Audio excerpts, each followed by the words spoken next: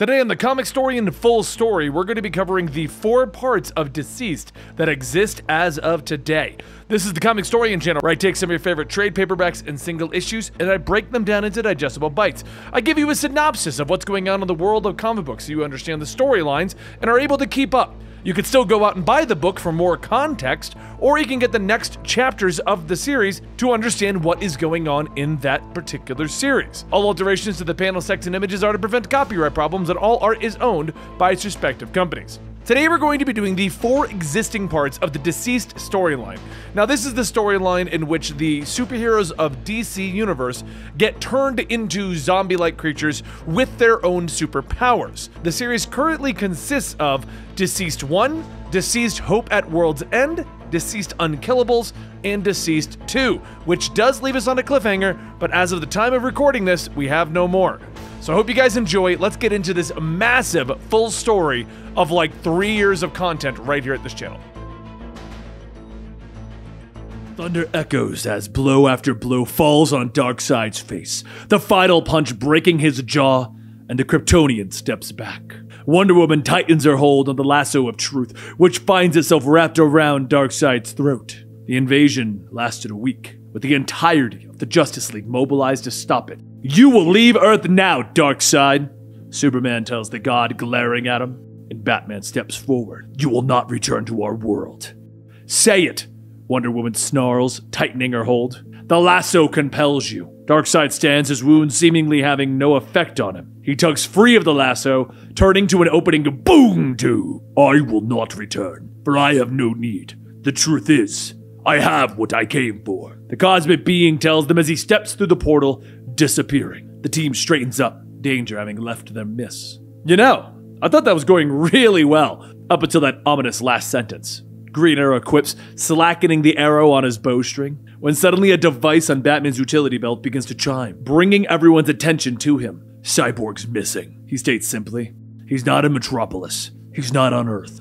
The group doesn't understand how Batman would know that, but he simply tells them that he has a tracker monitoring Cyborg's every movement. He's a walking weapon with Apocalypse technology running through his body and brain, which we've barely scratched the surface of understanding. It would be irresponsible to let that kind of unknown power move freely. The team all stare at Batman until Superman finally asks the question. "Did Vic know you were tracking him?"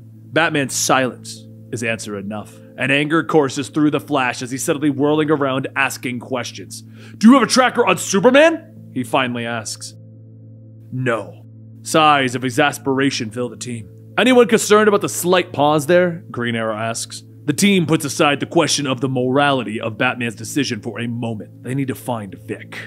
On Apocalypse, DCeased finishes pushing the final stake through Cyborg's limbs, pinning him to a table like an insect. He smiles a toothy grin, questioning Vic on whether he knows of the anti-life equation. He smiles, explaining that it is the end of all free will, that whoever controls the anti-life equation will dominate all sentient races. DCeased continues to preach, ignoring Cyborg's sarcastic comments, when finally he tells Vic that Darkseid has found the final half of the anti-life equation.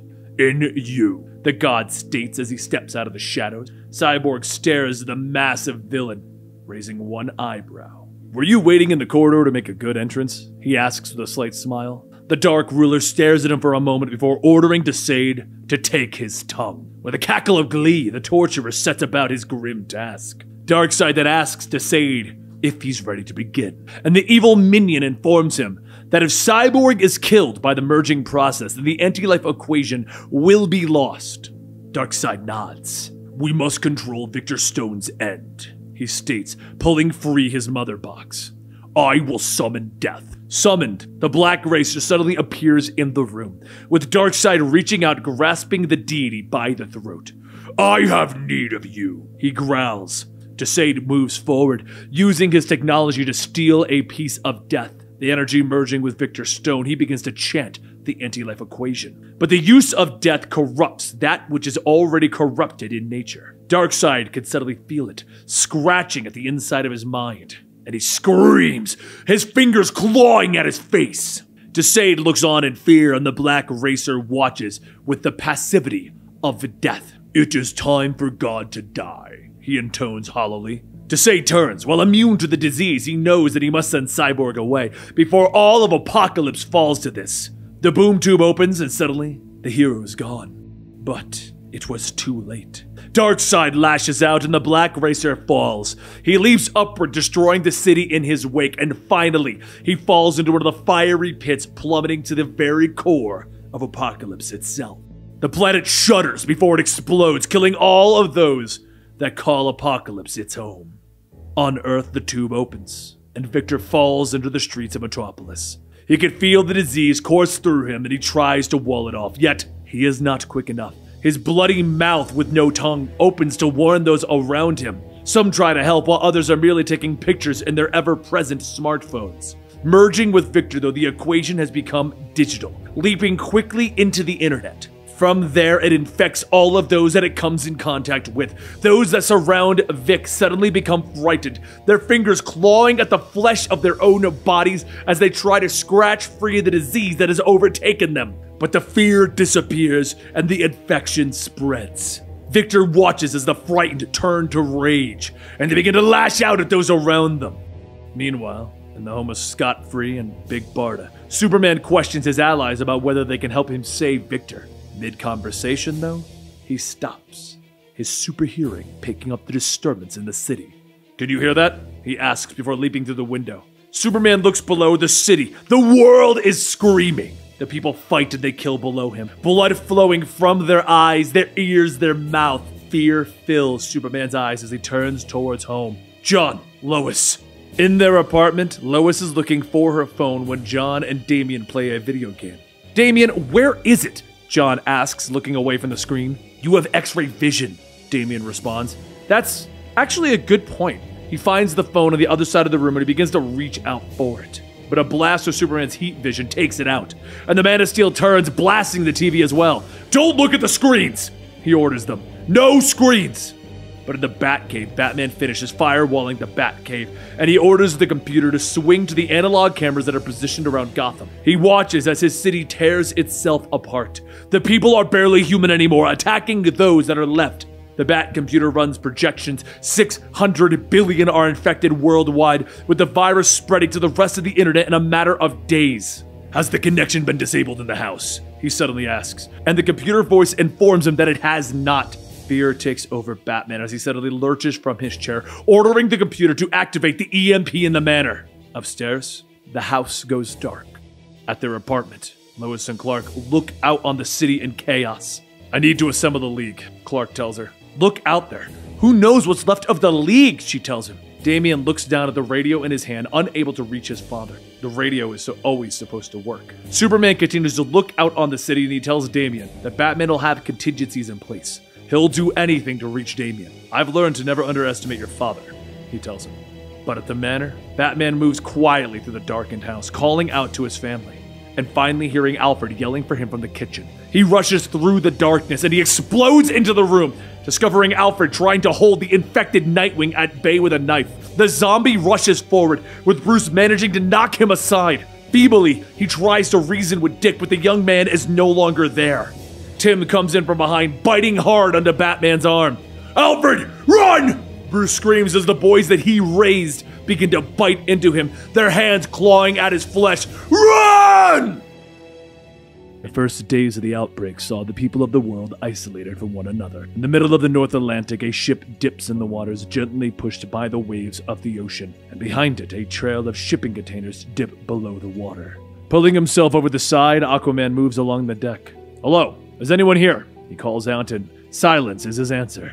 As he passes one of the bulkheads, a strange noise reaches his ears.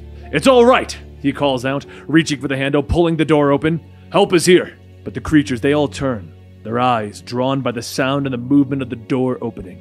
Aquaman can't help it. He stares in surprise at the hold full of the dead. They rush him and the hero falls back as their bloody claws reach for his flesh. Aquaman is pushed back, tumbling over the side of the ship as the dead attack him. They drift beneath the waves until the waters are clouded. But back in Metropolis, John, aka Superboy, and Damian, aka Robin, stare out into the destruction of the world that they have known. The city is bright in the distance, alit with dozens of fires. "Damian, Batman will be okay," John tells his friend. I'm not worried, John. Why not? I'm like 70% sure this is Armageddon, John tells him, glancing briefly at his stoic friend. I'm not worried, John. Behind them, Lois puts down the phone, telling Clark that her parents are okay and they're headed into the bunker. Superman nods, telling her that he needs to get to Smallville, but not before he knows that they are all safe. The planet. Head to the Daily Planet, Lois tells him with a determined look on her face. Meanwhile, over in Gotham City. I want to state for the record that I think this is a terrible idea, Harley tells Poison Ivy, readying her bat. The two stand outside a plain door in the back alley of Gotham. What record? Harley nods to the question, turning and heading away, offering to go ahead and make an official record. But Ivy stops her, vines growing from the earth wrapping around her leg. Should you be using the green like that? Harley asks. Ivy nods and smiles, letting Harley know that the vines actually enjoy crushing people. Right, well, I'll never sleep in the same room as a houseplant again. Ivy steers Harley towards the door again, giving her a kiss on the cheek, and tells her that she is strong enough to do this. I'll be waiting by the botanical gardens. Face your monster, she tells her. The door swings open to a dark room with weapons lining against it. Mr. J? Harley calls out in the quiet. The faint flicker of TV screens reach Harley's eyes and she crosses the room, finding the Joker sitting in front of a row of screens. I've been thinking, and I know you don't like it when I do that, she begins. I'm here to say, our life is over, she tells him. The Joker begins to turn, his eyes crazed, his face covered in blood. And outside of Metropolis, I hate camping. I don't know how you two talked me into this, Hal tells Oliver and Dinah as he holds a marshmallow over the fire near the tents. The three friends are chatting around the fire, away from all the screens, with Dinah telling Hal that they just saved the world from an invasion by Darkseid. They deserve a night away from everything. Eventually, Hal walks away from the group, letting them know that he's going to go turn in. He's on his phone, Dinah notes, seeing the gentle glow of the screen through the tent. So much for getting away from it all, Oliver agrees. And suddenly the pair are greeted by strange noises coming out of Hal's tent. The campsite is torn apart as the green hard light constructs erupt outward, throwing Oliver and Dinah away. Hal? Oliver questions from the grass. The pair can only look stunned as the Green Lantern stares at them, his eyes filled with a look of murder. Hal Jordan of Sector 2814. Lethal force is not authorized. The ring begins to chime. Oliver realizes what this means, and he yells for Dinah to move, diving away as the green tendrils suddenly shoot out of the ground, destroying the spot that they were just at. One of the tendrils nicks Dinah, and Oliver doesn't hesitate. He fires his boxing glove arrow to try and stun Hal. The trick arrow seems to have no effect, and Hal begins to float over to Dinah. Oliver nods, drawing a deadly arrow next. Jordan, I don't know what's going on with you, man, but the next thing coming at your face isn't a punch. Suddenly, the massive green teeth are launched at Oliver, and fear shines in the hero's eyes. Dinah screams with her canary cry, knocking Jordan away, breaking his concentration. But back in the city, Superman and his family land on the rooftop of the Daily Planet. Lois moves to the doors, knowing that they need to get inside so that they can start linking up with survivors and broadcasting a warning to the world. But Clark stops her, scanning the floors below them with his X-ray vision. The whole building is swarming with monsters. People we know? Lois questions.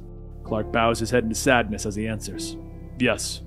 Suddenly he turns and he begins to float into the air before turning back to his family. John, do not let anything through that door before I return. I heard something. Back in the forest, Dinah stands over the body of Hal Jordan. Oliver behind him, the former hero laying still. Green Lantern of 2814 is deceased. The ring begins to chime, sliding off of Hal's finger. Scanning for replacement. Briefly, the ring turns before finally hovering in front of Dinah Lance. Dinah Lance of Earth, you have the ability to overcome great fear. Welcome to the Green Lantern Corps. The forest is filled with a bright green light as Dinah is suddenly turned into a lantern. Whoa! Oliver gasps, stunned, but Dinah looks down at herself. She doesn't want this. Take it, Clark tells her as he hovers into view.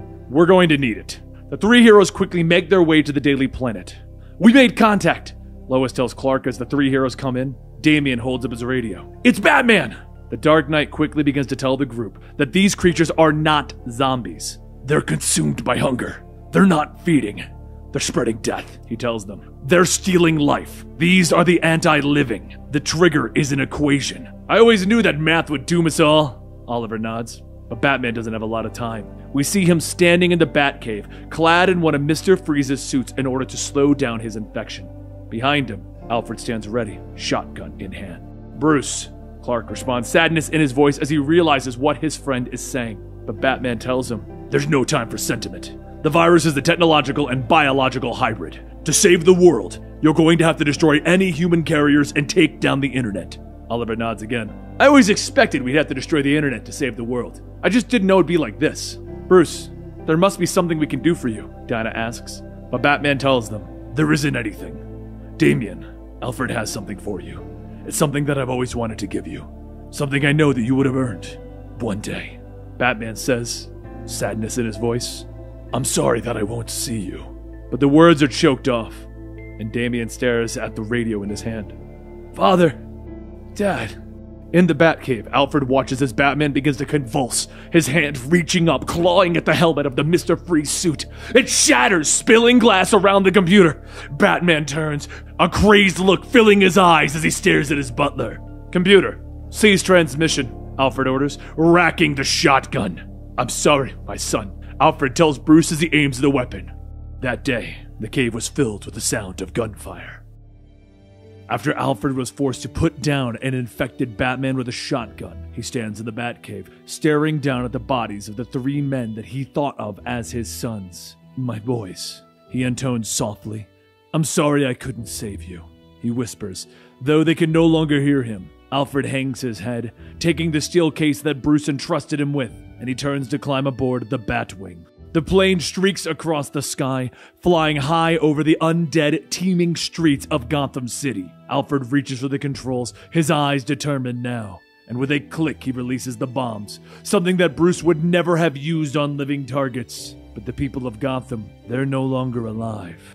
The bombs fall, exploding in the streets below, sending the once human population flying, limbs ripping free in the destruction. And Harley runs as the building behind her explodes, rounding the corner and finding a survivor trying to defend himself.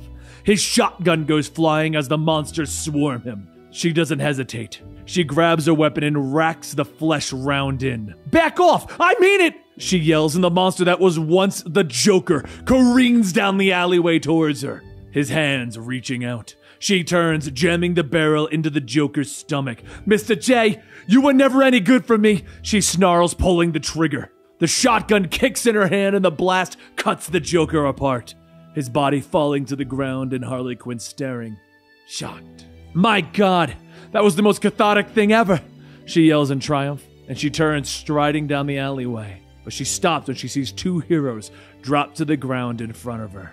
Oh, come on, the zombie birds of prey? She groans as Huntress, Batgirl, Batwoman, and Catwoman land, their eyes blank, their bodies covered in blood. Harley nods as the creatures reach towards her, racking the shotgun once again. Really? Okay, she sighs. I guess we're going bird hunting. But on the rooftop of the Daily Planet, Damian sits against the wall, with John coming over to talk to his friend, but the young boy isn't in the mood. So John just sits with his friend. Is the kid gonna be alright? Oliver asks. And Superman nods as he looks at the 2 young boys. Damian is his father's son. He'll find a way to bury it and keep on going. But he just lost his dad. Finally, Clark turns to Lois, telling her, I have to go home. I'll secure the building first. Dinah steps forward, asking Superman if he needs any help, but Clark just shakes his head. Thanks, Dinah, but I'll manage. In a blur, he's gone, moving through the building at super speed. He grabs the infected, pulling them out of the building and dropping them into the streets. After the last of the infected are deposited outside, he flies upwards, ripping free the Daily Planet globe, dropping it in front of the exit. Landing on the rooftop, he gives his family one last hug before he goes, with Damian watching from his seat. Ollie, Dinah, please keep my family safe, Clark asks his friends as he takes to the air. Of course, Dinah tells him, the newest Green Lantern. Deep below the ocean, the tide swirls against the ancient city of Atlantis. Concentrate, Garth, Mara hisses. You can do this. You can push against the tides, and if you can't, maybe you should rethink the name Tempest, she tells him. From now on, your new superhero name is going to be Mild Weather Event. But the ocean around them grows darker, and the 2 Atlanteans look up. It's not the setting sun that darkens their day, it's the water itself. Blood is clouding the water around them as Aquaman, turned into one of the infected hordes, fights through the warriors of Atlantis. The blood seeps down, filling the lungs of Tempest. with Mara trying to warn him. But it's too late, and Garth suddenly roars as his brain is altered by the infected blood. His fingers begin to tear at the flesh of his face as Mara watches in horror. The infected rush towards her as she looks on with fear in her eyes, and as she begins to swirl the waters using her power, she screams out, "You will not take me!" She flees as all of Atlantis is consumed by the blood around her. But back with Superman, he flies towards Smallville. He can't help but stop and aid the survivors that he passed along the way. His breath saved a couple from the horde, and he later lifted up a school bus to safety. Along the way, he also found Black Lightning and his family, fighting an infected Clayface. The villain fell quickly, though, and Superman told the hero to head towards the Daily Planet. Finally, he arrives at his family farm. He arrives home. Martha stands in the yard, shovel in hand, as she stares at the barn door. "Where's Pa?" he asks, and his mother motions quietly to the barn before telling him. "He's inside." Gently, Clark opens the door, stepping inside of the cool building, and beneath his feet he can hear his father banging on the hatch to the root cellar. He reaches down, snapping the lock without any effort, and then he opens the door to reveal his father, crazed, covered in blood. The man who raised him reaches for him, thirsty for death and destruction. Clark takes his arms, sadness filling his face as he forces his father back into the cellar, and he shuts the door. His heat vision cuts through the door quickly. He steps back outside, his mother standing there in tears, crying. "It's time to go," he tells her. But she shakes her head. "We can't leave. This is our home, your father." She begins to cry as Clark lifts her in his arms. "He isn't here, Ma," he tells her as they leave the place that he grew up. "He isn't here." The streets of Washington, D.C. are bright with fire and destruction. Deep below the earth, Captain Adam stands in the Cadmus headquarters, looking at the dead body of an infected woman. "Any word?" Amanda Waller asks behind him. Adam shakes his head, telling her that Ray Palmer is still inside of the woman, trying to figure out a way to destabilize the virus from the inside. But Waller just shakes her head. They've activated Plague Protocol C. Satellite imagery has isolated the worst infected areas. "And we need you to start exorcising the infection," she tells him. "I'm sorry." Captain Adam flies over the city streets, using his powers of radiation to burn the infection away. His blast cuts through the creatures that line the streets, but suddenly his eyes go wide. "Amanda, something's inside me!" Within Captain Adam's body, the infected Ray Palmer continues to attack his bloodstream. His eyes are crazed, and his hands attack anything that gets close. Outside, Captain Adam screams as the infection attacks from within. Meanwhile, back at the Daily Planet, Clark finally arrives with his mother. For a brief moment, John is happy, asking about his grandfather, but Martha only begins to cry, and Lois moves in to comfort her. Briefly, the family comes together in their grief, embracing one another. But afterwards, Lois explains that they're almost ready to start broadcasting to any survivors. "I can't stop. I have to get back out there," Superman tells her in the group, but Oliver puts his hand on the Man of Steel's shoulder. "We talked about it. You can't, Superman. I understand that restraining you with my hand is entirely symbolic, and I know that you can walk straight through me." Diana steps forward, telling Clark, "It's too dangerous for you to be out there. If you saw a scream..." "I won't," Clark assures her. "I've been using my X-ray vision from the nanosecond that I worked out what was causing this," he tells her. Diana finally nods, letting Clark know that she's just gonna come with him. Lois steps up, finally broadcasting to as much of the world as they can reach. "This is Lois Lane of the Daily Planet. I know the world looks like a nightmare. If you can hear me, I know you're scared, but you are not alone." Around the world, survivors huddle in the dark rooms, pulling closer their radios. Heroes, who weren't sure if they were the last ones, feel a measure of hope. Villains, who once planned to rule the world, pause at the death and destruction before them. We are regrouping. The Justice League is gathering in Metropolis. Anyone with power or means to confront this, please come to the Daily Planet roof, if it is safe and if you are capable of doing so. Meanwhile, on Amazon Island, Mara stands before Queen Hippolyta, having actually survived. "My city is gone. My people are gone. I didn't know where else to go," she tells her. Hippolyta steps forward, reaching out an arm to the proud Queen of Atlantis. "You are welcome in Themyscira." Behind them, Wonder Woman stands listening to Lois's message, and finally she turns to her mother as she questions where she's going. Metropolis.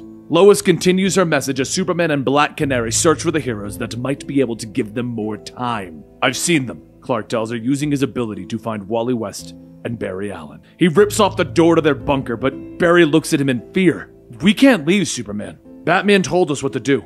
If either one of us becomes infected, it would spell disaster. I can move you safely, Dinah tells them. Barry looks at her in surprise. You're a Green Lantern now?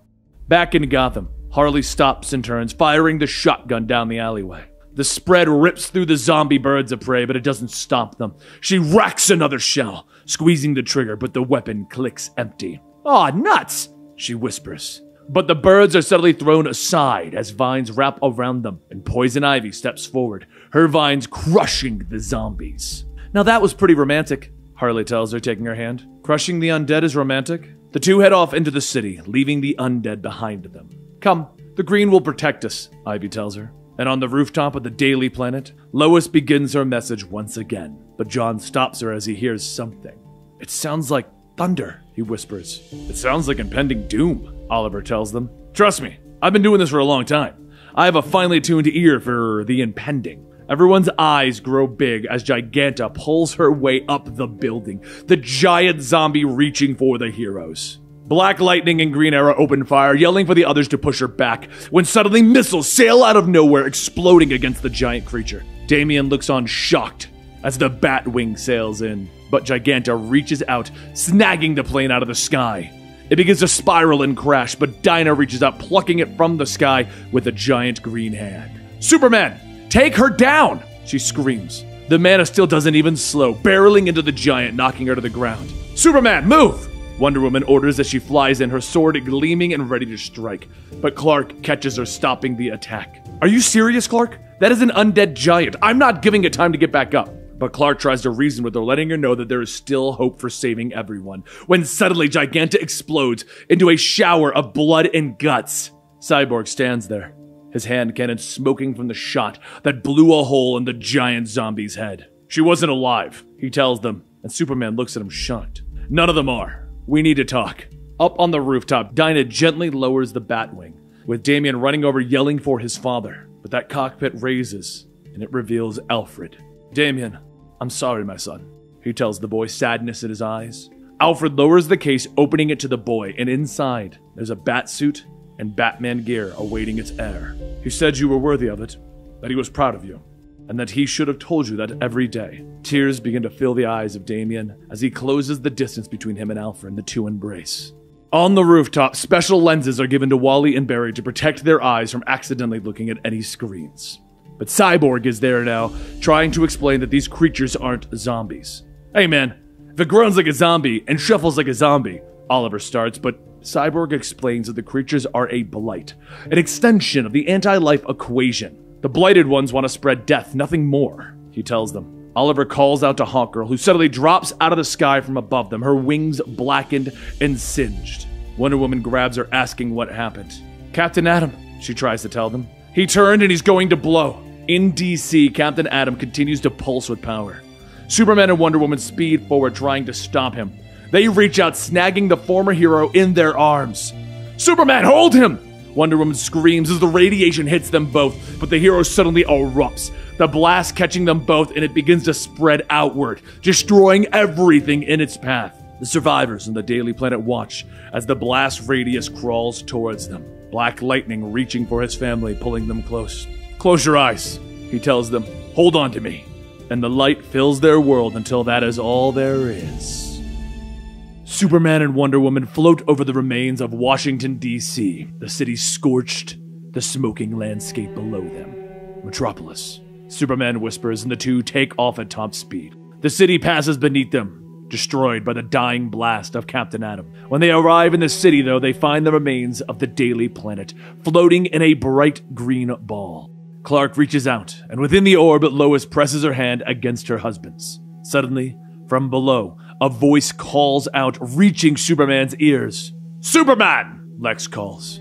The Man of Steel floats down to his greatest enemy. His eyes burning with anger. Lex, by Rao, if you so much as... He snarls, but Lex holds up his hands, offering a truce with his former enemy. I'm not here to... Lex begins, but he can't finish as he falls to his knees. Look what happened to our city. Tears in his eyes.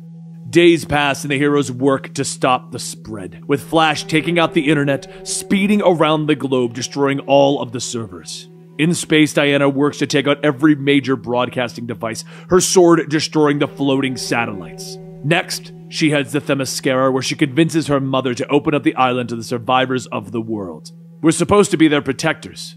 It is time that we offered protection here, she tells them. With her agreement, Superman, Wonder Woman, and Mara use their powers to lift more of the sea floor, creating more landmass on Amazon Island. In Gotham, the jungle grew around the city, walling it off against the infection. Dinah, Damian, and Oliver arrive, hoping to convince Poison Ivy to accept more refugees in her jungle safe haven.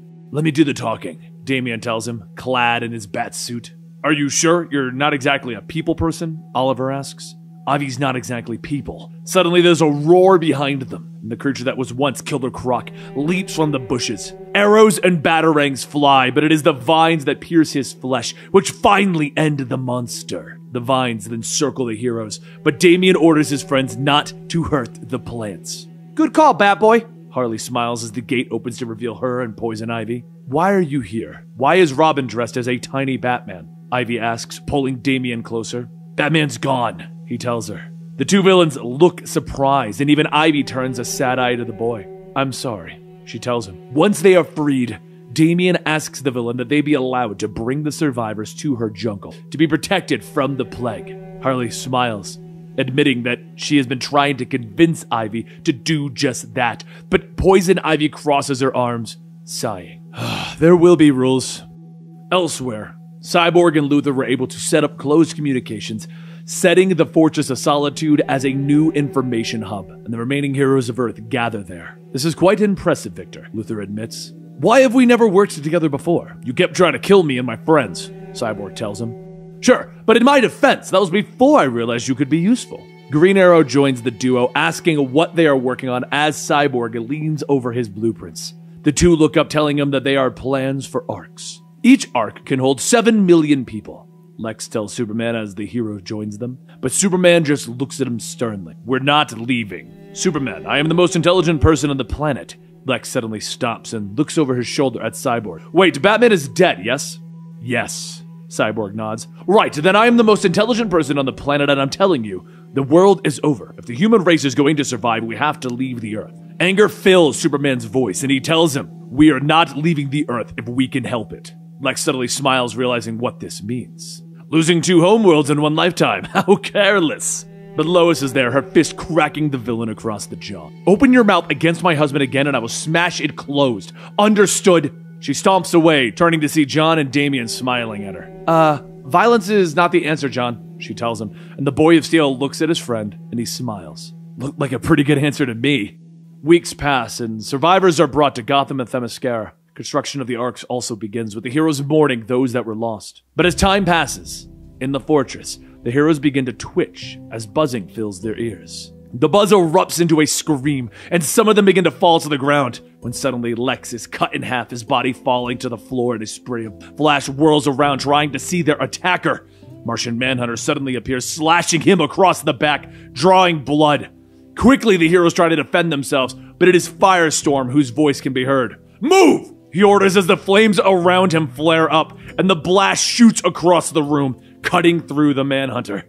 The monster dies, melting in an amorphous pile, but Wally suddenly turns. Barry, where did Barry go? Where is the Flash? Superman looks outward, using his supervision. He's running, he tells him, and Wally nods, preparing to sprint after him, but Clark stops him, turning with a look of determination in his eyes.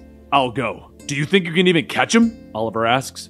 No. The Flash, now infected, is running through the world at super speed, infecting those that have managed to survive. In orbit, Superman looks down at the world below still, despite the death and destruction that now spreads across it. He asks over the comms. He is. Promise me. I promise, Superman. Superman nods, and he begins to fly, picking up speed as he goes.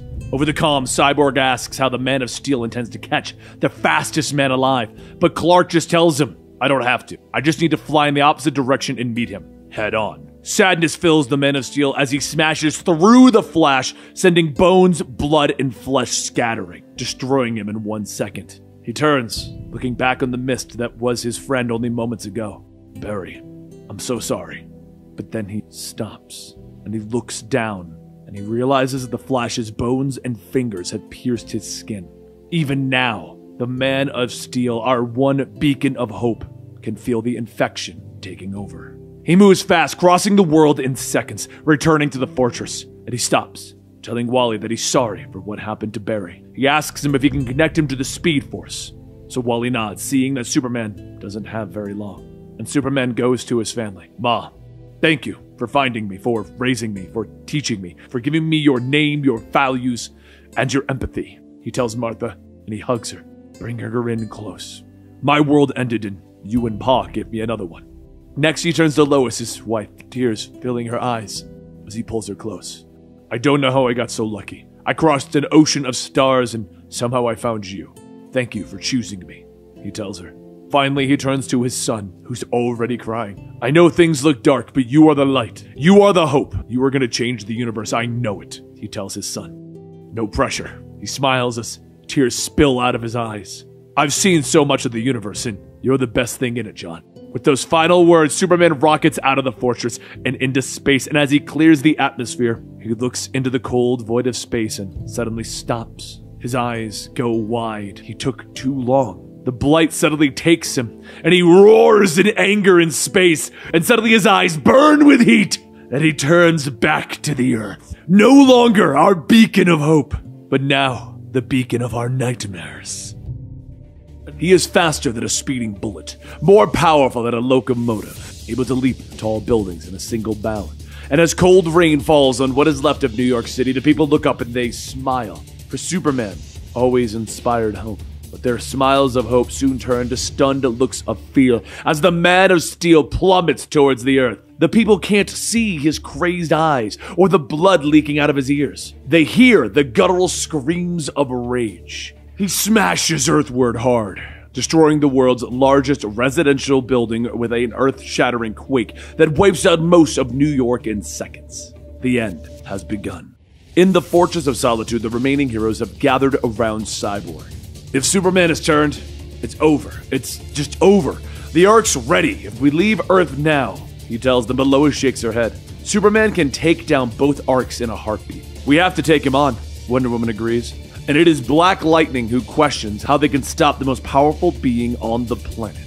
With this, Damian tells him, holding up a small case from his utility belt with Superman's symbol on it. Batman left a takedown plan for every major hero, Damian explains, and Green Arrow steps forward, mildly amused. Of course he did. Batman doesn't even have to be alive to scheme against us all. Damian pauses for a moment. Actually, he didn't have one for you. Oliver stops short, shocked that Bruce didn't even think that he was dangerous.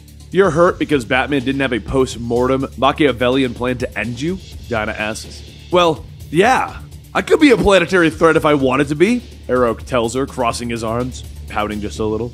Of course you could, dear. Damian removes the container, showing the kryptonite to the group. Within are also a set of schematics that Cyborg can use to create a kryptonite gas that will slow down Superman. That's not enough, Wonder Woman states, stepping forward. Bruce was a lot of things, but he was never lethal. It was admirable. But we can't hold back now, she tells the group. Dinah steps forward, asking if she has a plan.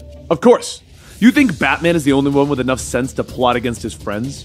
She turns, ordering Dinah and Cyborg to follow her while the others go and begin to load the Arks.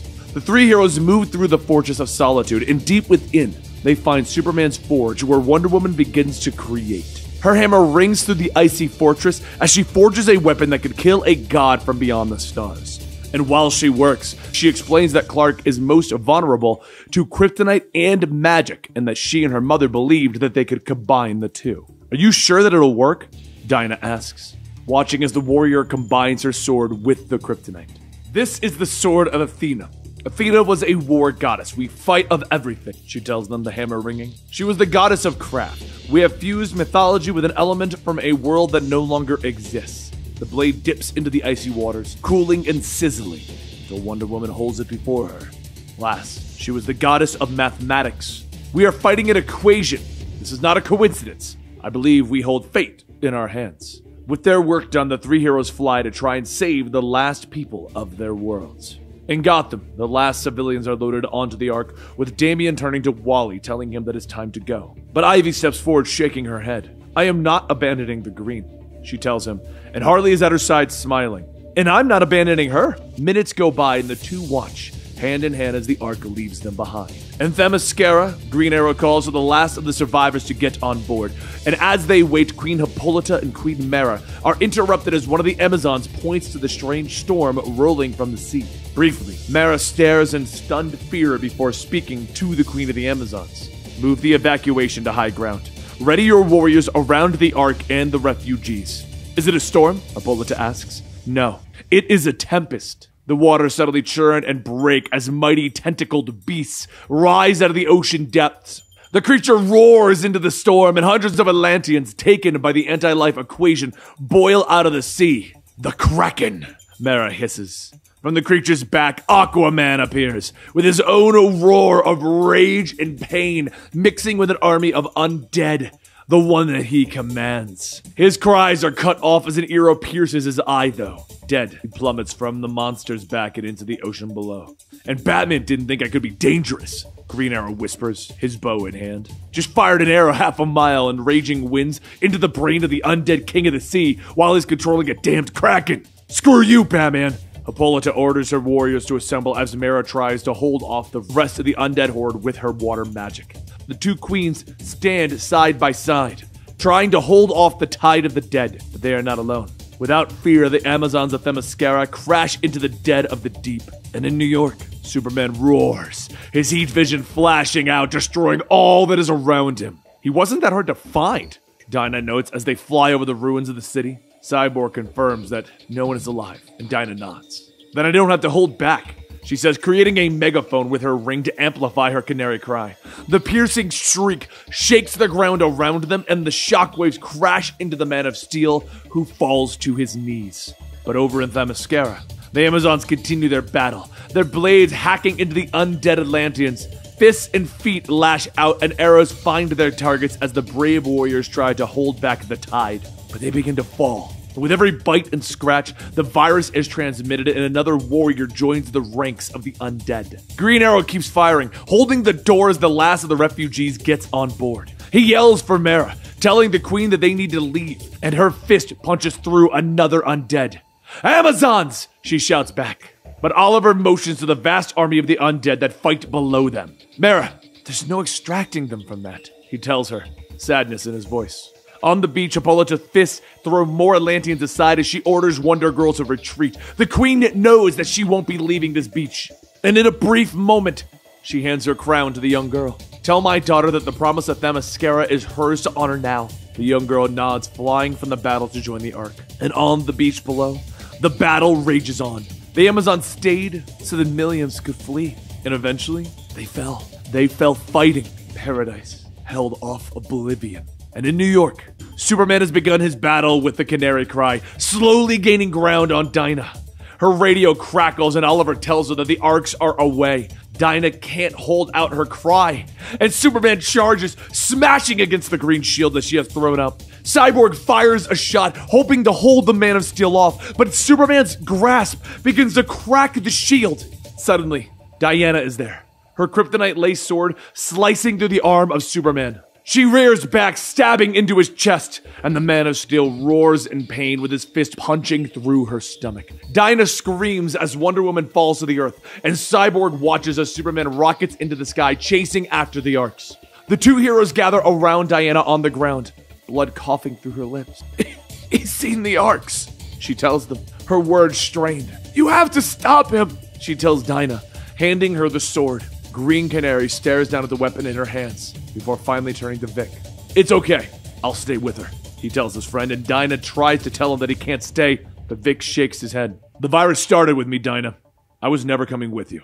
In space, John and Damian stand at the viewport looking down at the Earth below them. He's coming. My dad, John tells his friend, and the two friends look panicked at each other. Can you do anything? Damian asks. Look after my mom. The young boys share a final hug.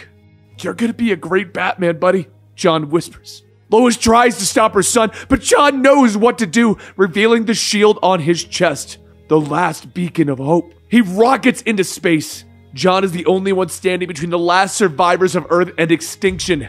His father would be so proud.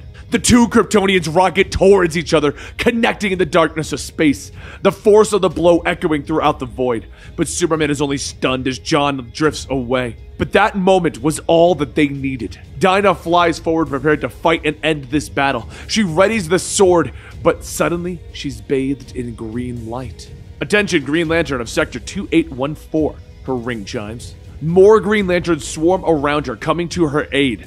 Seriously, Dinah, Guy Gardner asks with a smile. I leave you alone for 1 month and the whole place goes to hell? Dinah questions what is happening, and one of the Guardians explains that the Lanterns are quarantining Earth. Which, isn't great because this is our space sector. Losing our whole world kind of reflects very badly upon us. Gardner notes. Dinah is shocked that he is still joking at a time like this. Hey, I might not have the incredible willpower of Hal Jordan or the stunning creativity of Kyle Rayner, but I am a master of masking my emotional terror with jokes, he tells her. The Lanterns all turn to see the undead Men of Steel floating before them. What is Superman doing? Guy asks. Dinah tells them that the creature is thinking, trying to decide if it can take them all on. The monster stares at them silent for a few moments, and then it turns, and it flies away.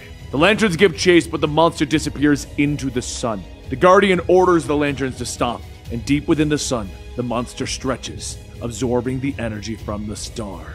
It's feeding, draining the sun, the Guardians explain. In time, this entire solar system will be cold and die. Dinah floats next to him, questioning whether the Lanterns are going to let this happen.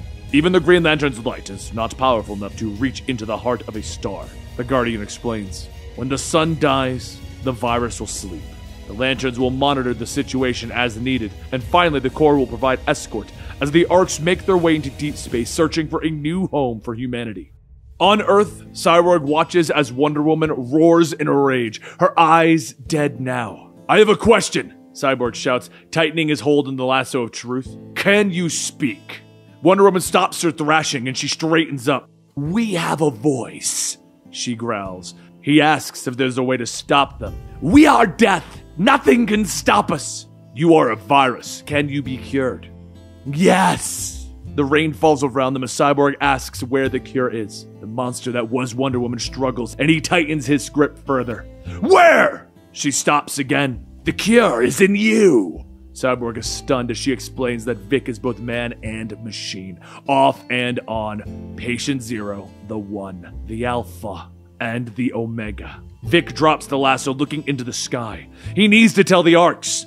Wonder Woman roars, wrapping her arms around his head, twisting it with all her strength. She throws the head away, letting the body fall to the ground. Life is fleeting. That is the only truth, the monster whispers.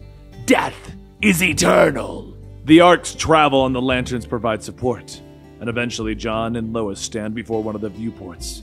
A tear in her eyes as her and her son look out the window, looking at the world that lays before them. They look over this new world, their fresh beginning, their Earth too. They are finally safe. The monsters are all behind them now. The boom tube opens in the midst of the vast destruction. It's true, Barda says to Mr. Miracle. Apocalypse, the whole planet. God is dead, Miracle nods, bowing his head for a moment, knowing that his father is dead. How do you feel? Barda asks him, and Scott looks at her for a moment. Honestly, pretty good, he tells her with a smile. They kiss amidst the destruction before turning back to their tube, leaving the planet of Apocalypse to its own devices. They need to go back to Earth and face what God has unleashed upon them.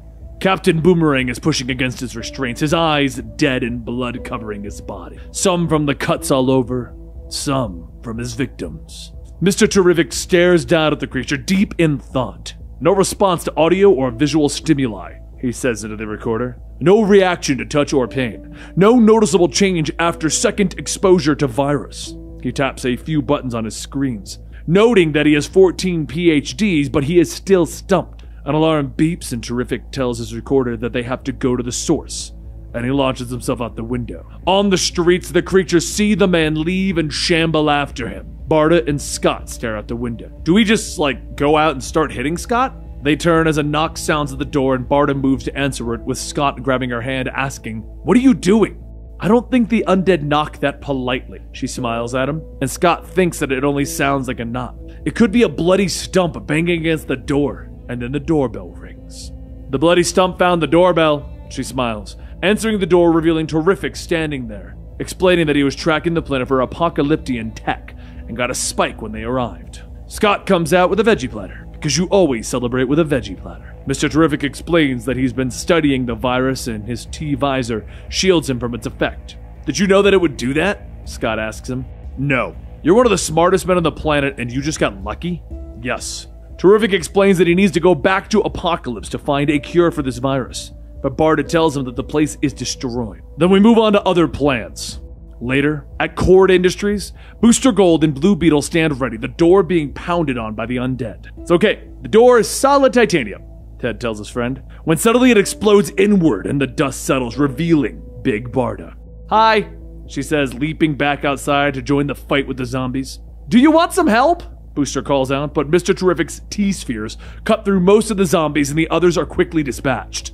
No, I'd say we're good, she tells him. It's good to see you, Barda, Ted tells her. You too. I'd give you a hug, but I'm covered in undead bits, she smiles. I have a part of an ear in my tights, Mr. Miracle notes.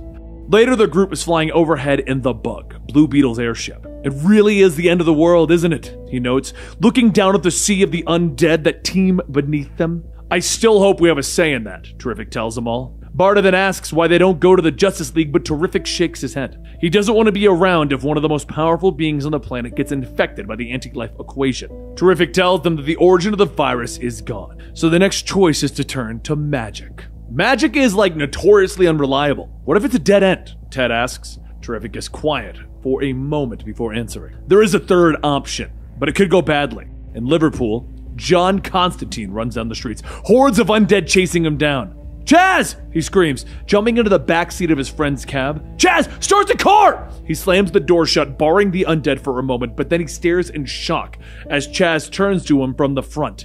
Blood covers his face from where he tore his own skin, and rage is filling his eyes. The creature reaches out for Constantine, growling. Oh, mate, I'm so sorry, John tells him calmly, his eyes burning with mystical fire. He mutters a spell and his friend bursts into flames, burning to ash before him. John pulls himself into the front seat as the monsters continue to hammer on the windows. He peels down the street, leaving the horde behind him for a moment before slamming into another car. Ugh, why didn't I learn to drive? He groans. The horde swarms around his car, but suddenly they burst into flames, and John stares around, momentarily stunned. John Constantine, Mr. Terrific calls on the lights of the Bug. John smiles, rolling down the window.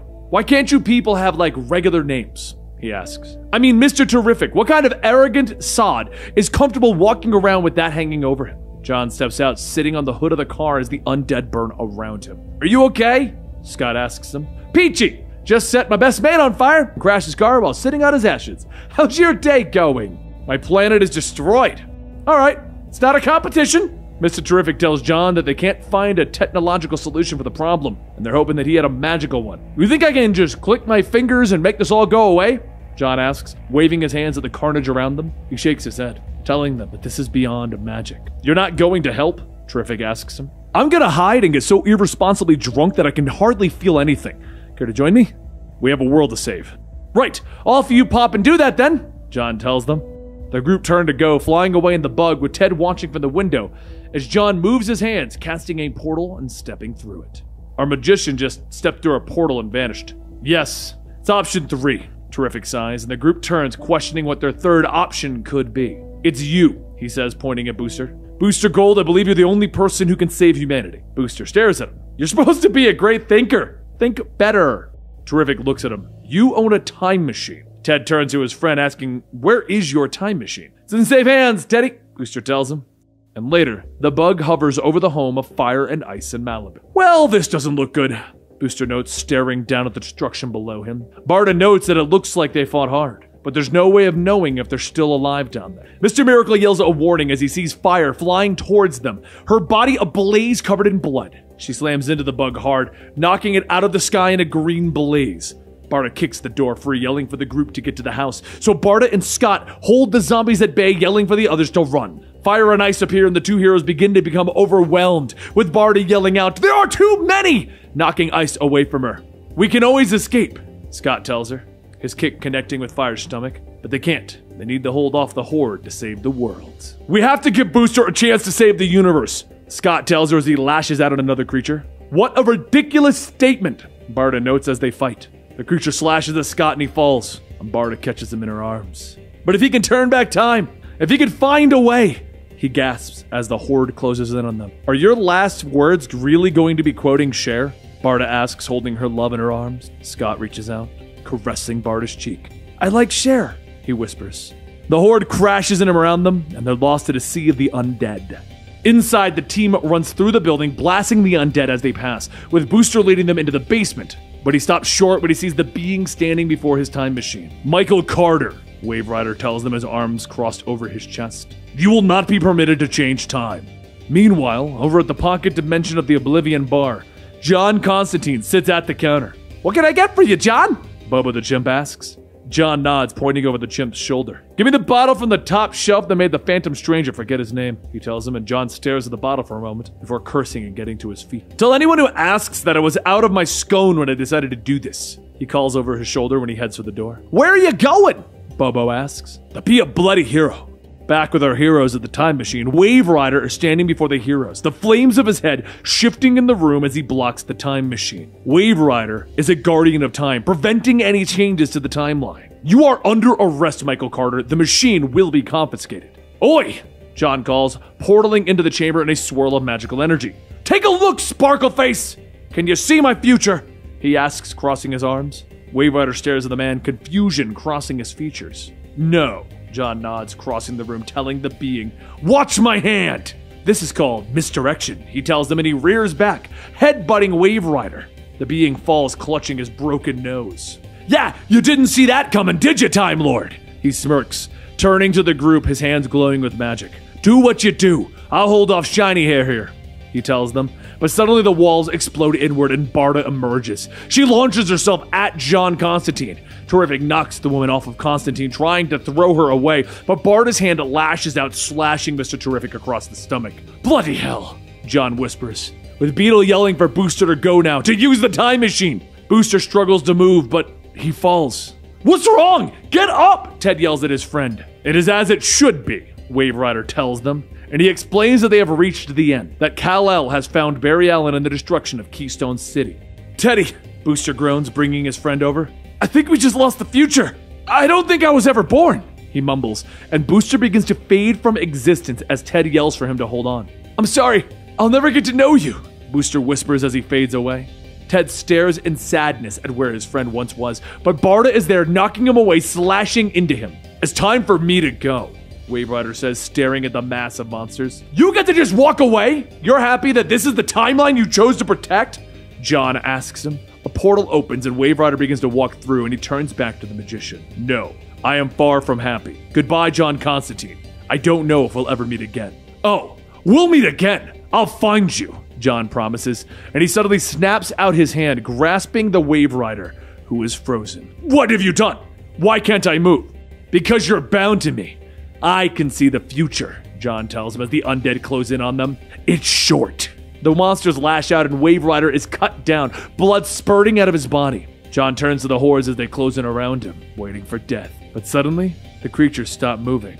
A voice yells. He turns to see a portal opening up to reveal Dr. Fate and Zatanna. Dr. Fate reaches out his hand. John Constantine, it is not your time. Another fate awaits you. John lashes out, cracking Fate across the helmet. Then he clutches his hurt hand in frustration. Brute force cannot hurt the helm, Fate tells him. John holds out his hands, motioning to the death around them. I get a last-second rescue, but the real heroes had to die?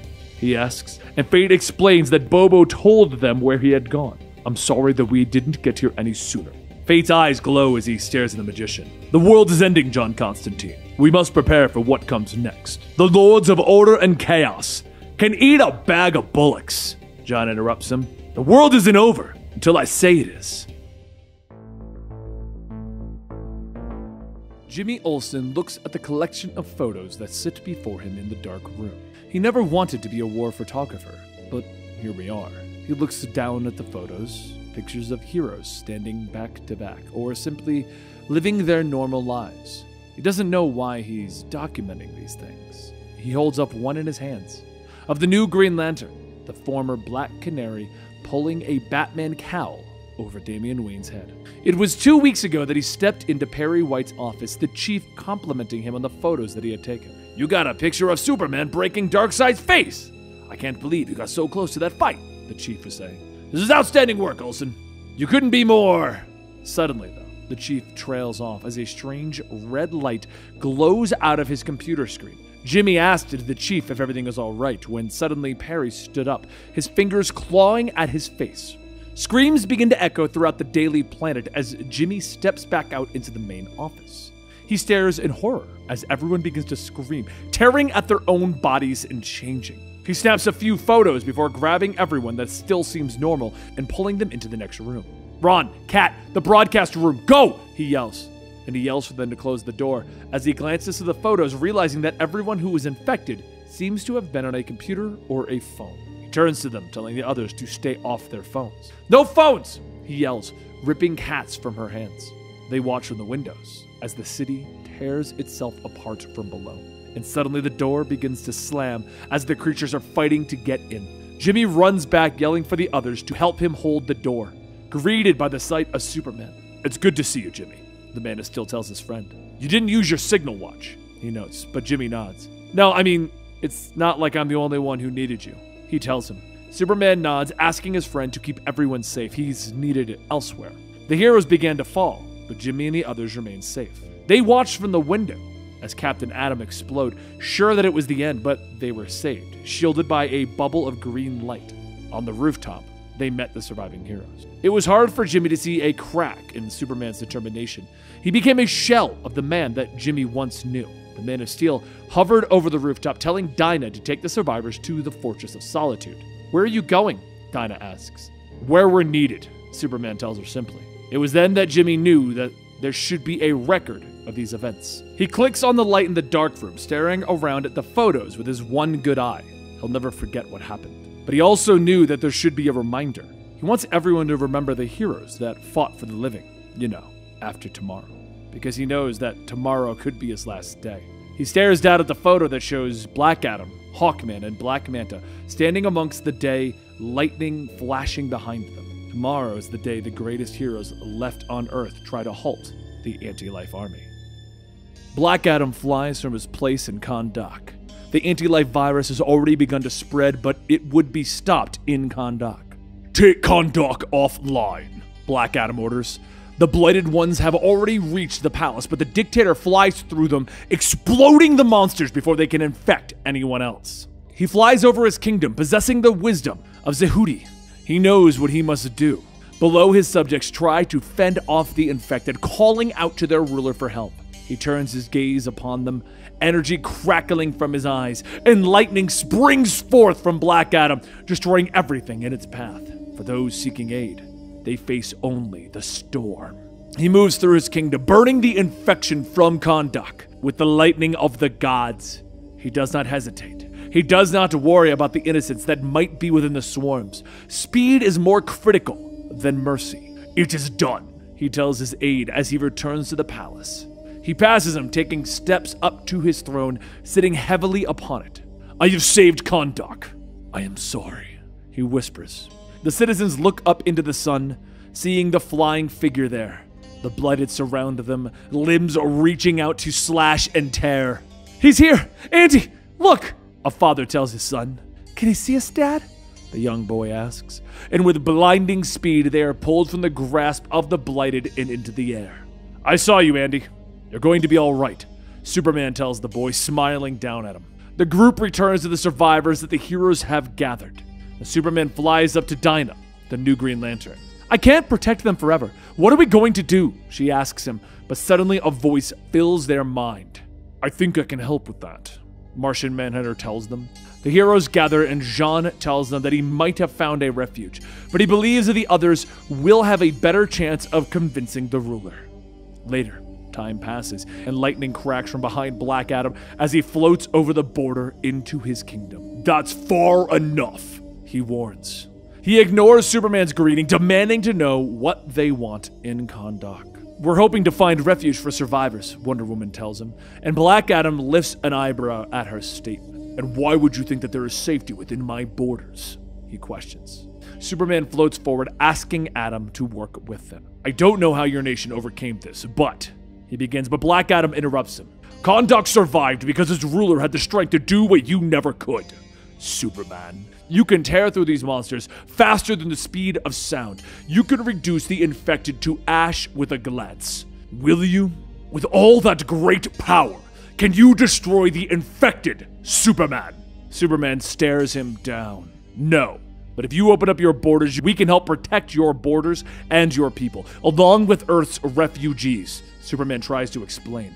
So much power, yet you are so weak. My people do not need compassion. They need to know that you will end the unliving to save them, that your morality will never come before their lives. Now leave my borders and do not return. Superman makes one last attempt, pleading with Black Adam to think like a man for once instead of a god. But the ruler turns his back. Goodbye, Superman. He returns to the palace, explaining what had happened to his advisor. He questions whether the people see that he is doing the right thing. Do they not see what I have done for them? He asks, and Voronezh tells him that the people are hurting, but they will come to realize that his actions have saved them. Black Adam leaves the palace and Voronezh comes close by. He tells the man that he is going for a walk. Shazam! Magic cracks from the sky as Black Adam shouts the word and is transformed back into a man. I want to see our nation and its people with different eyes, he tells Voronezh. They move through the city streets, seeing the frightened people. Of course they're scared. You flew across the entire country, raining death from the skies. What did you expect? Black Adam turns to his trusted advisor. Do you believe that we should offer the world refuge? And Voronezh nods. I believe that Kahndaq can always be more, he tells his ruler.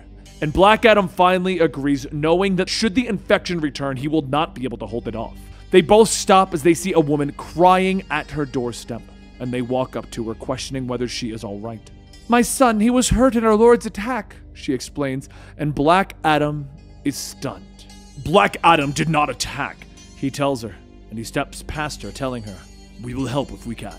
The woman nods, unlocking the door to her son's room, and the child rushes forward, blood covering his face and crazed eyes glaring at them.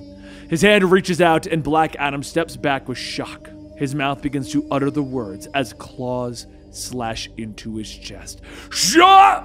He begins. Zam! The infected Black Adam finishes. Lightning courses through his body as he begins to tear at his own face. Wally pulled Linda close to him, hugging her tightly. Stay here. Stay safe. Don't look at any screens. Keep the door barred, he tells her. I'll be back as fast as I can. And with a crack of blue lightning, Wally is gone. The energy of the Speed Force crackles around him as he moves throughout Keystone City, watching as the city tears itself apart. He's never seen anything spread this quickly. The virus spreads through screens and the blood of the victims that lash out at each other. He knows that every second he stands still, it's another second that his city doesn't have. Wally makes the only choice that he can. He doesn't stand still. In a blur, he moves, destroying screens as he goes, snatching phones out of people's hands. He keeps moving. He keeps saving. Blue lightning moving throughout the city. He begins to move as fast as he can, and he can feel it. The Speed Force brushing against him, and he reaches out. But a voice suddenly fills his ears. Wally, listen, I need you to hide, Batman tells him over his comms. But Wally refuses. If this virus takes you, Batman warns. You're not always right, Batman. You're just very confident, Wally tells him. There's a pause, and Batman informs him. Barry listened. Good for Barry! I'm gonna save my city. Another pause. Don't get bit. Don't look at any screens, Batman warns. Wally thanks him for the advice and tells him to let Dick know to stay out of trouble. Back at the Batcave, Batman turns to see the corpse of Dick Grayson and Tim Drake laying behind him. Godspeed, Wally. Godspeed. Wally keeps running, but he knows that he can't be everywhere at once. But his eyes widen as he realizes that he can. At the home of Max Mercury and Bart Allen, Max walks into the room, questioning whether Bart can hear the screaming coming from next door. In a blur of blue lightning, Wally is there, destroying the TV in a swipe. Wally, no, not the TV! Bart howls, but it takes less than a picosecond for Wally to catch them up on what's happening. Less if Bart hadn't kept interrupting with expert zombie advice. A quarter of a second later, Jesse Quick arrives as well. Keep stopping the spread in Keystone. I'm gonna look for somewhere that we can move these people nearby. In Central City, a woman is about to be infected, and in a blur, the blighted are gone. In New York, Roy Harper is trying to hold off a swarm of creatures, protecting those on the rooftop with him, but in a crack of lightning, the blighted are gone. And in Gotham, the creatures silently reach out for Harley Quinn and Poison Ivy, but a gust of wind and they are safe once more. Did you hear someone? Ivy asks, and Harley smiles at her words. Yeah, are you hearing the voices in your head too, Red? I hope the voices are nicer than mine. Wally returns to the others, telling them that everywhere on Earth seems to be infected. That we have to find another Earth, Max tells them. They run to the Flash Museum where they find the tandem quantum treadmill, the only thing that will allow them to go fast enough to purposefully open up a portal into another universe. Max nods, telling Wally and Barry that they are the only ones fast enough to get on the treadmill. You're gonna go out there and battle zombies while I run in a straight line? Bart asks, worried about Max. This is the only way this is going to work, Bart, Max tells the young boy. Wally tells Max and Jesse to make sure that none of the survivors have any screens or they'll bring the infection to the new world. The two of them begin to run on the treadmill, opening up the portal. 12 minutes pass and 146,000 people have been brought through the portal. But Bart, he's struggling. He's clutching at his chest. And finally, the last of the people are brought through. You two get your butts. But as Max begins to state that, Bart collapses, falling, tumbling through the air backwards as his speed stops. He flies through the wall. Keep running, I'll get him. Keep the portal open, Max orders, turning and dashing away. He dashes outside, seeing the young boy surrounded by the blighted ones. Inside, Wally is running. It's too much for him though, and he begins to slow down, his lungs burning, and he can feel his heart trying to beat out of his chest. He begins to trip, but Max is there, pulling them both through the portal. And on the other side, Wally congratulates Max, but the old speedster shakes his head. There's no time. The others see that he was cut by the undead. Sorry, kid. I'm not as fast as I used to be. Max tells him that he can feel the infection. He can feel it crawling through his body. He tells Wally to do what he has to do, and he leans down, hugging Bart. I love you. Be good, boy, he tells the young lad. Wally reaches out, putting his hand on Max's shoulder, and they run. They run through the light, through sound. They run into silence, into calm. And Max turns back, looking at Wally as he enters the Speed Force. Thanks, Wally, he says with a smile. And then he's gone. A streak of blue. Outpacing pain. Outpacing death. Forever running. The Aerie flew forward with Wink in their arms, towards the towering fortress that was Jotunheim. They had been flying for 3 days, yet they couldn't stop. Far below them, the dead continued to spread. Wink knows that they need to rest, but Aerie knows that they can't stop. And finally, they reached their destination. It was safe. It was heavily defended. The villains known as Manticore and Raza Kuta ordered their soldiers to open fire. The bullets, they fill the air, but Wink pops out of existence in a puff of smoke, taking Aerie with her. Watch, Manticore snarls. When suddenly the pair appear behind the soldiers with Manticore and Raza Kuta moving to defend their fortress. Wait, please! Wink shouts, holding up her hand, and Aerie sags in Wink's arms, exhausted from their flight. We've traveled for days. We only want shelter. We can help you, they explain. Anger fills Wink's eyes as she explains that if she wanted to, she could teleport them all away to smash on the rocks far below. But meanwhile, in other parts of the world, the heroes gather at the Fortress of Solitude. Wonder Woman returns with more survivors while Damian stares at the uniform that his father left him. John walks into the room, letting Damian know that Wonder Woman arrived with more survivors in her invisible jet. Is the jet still there? Damian asks. Hard to tell. It's invisible, John responds. He looks down at the case in Damian's hands, asking if he's going to change out of his Robin costume, and the young boy looks down, telling his friend that he doesn't think that he's ready. I get it, really. This symbol doesn't exactly come free of burden, you know? John tells him. At Jotunheim, Manticore pulls back the curtain where Wink and Aerie are resting.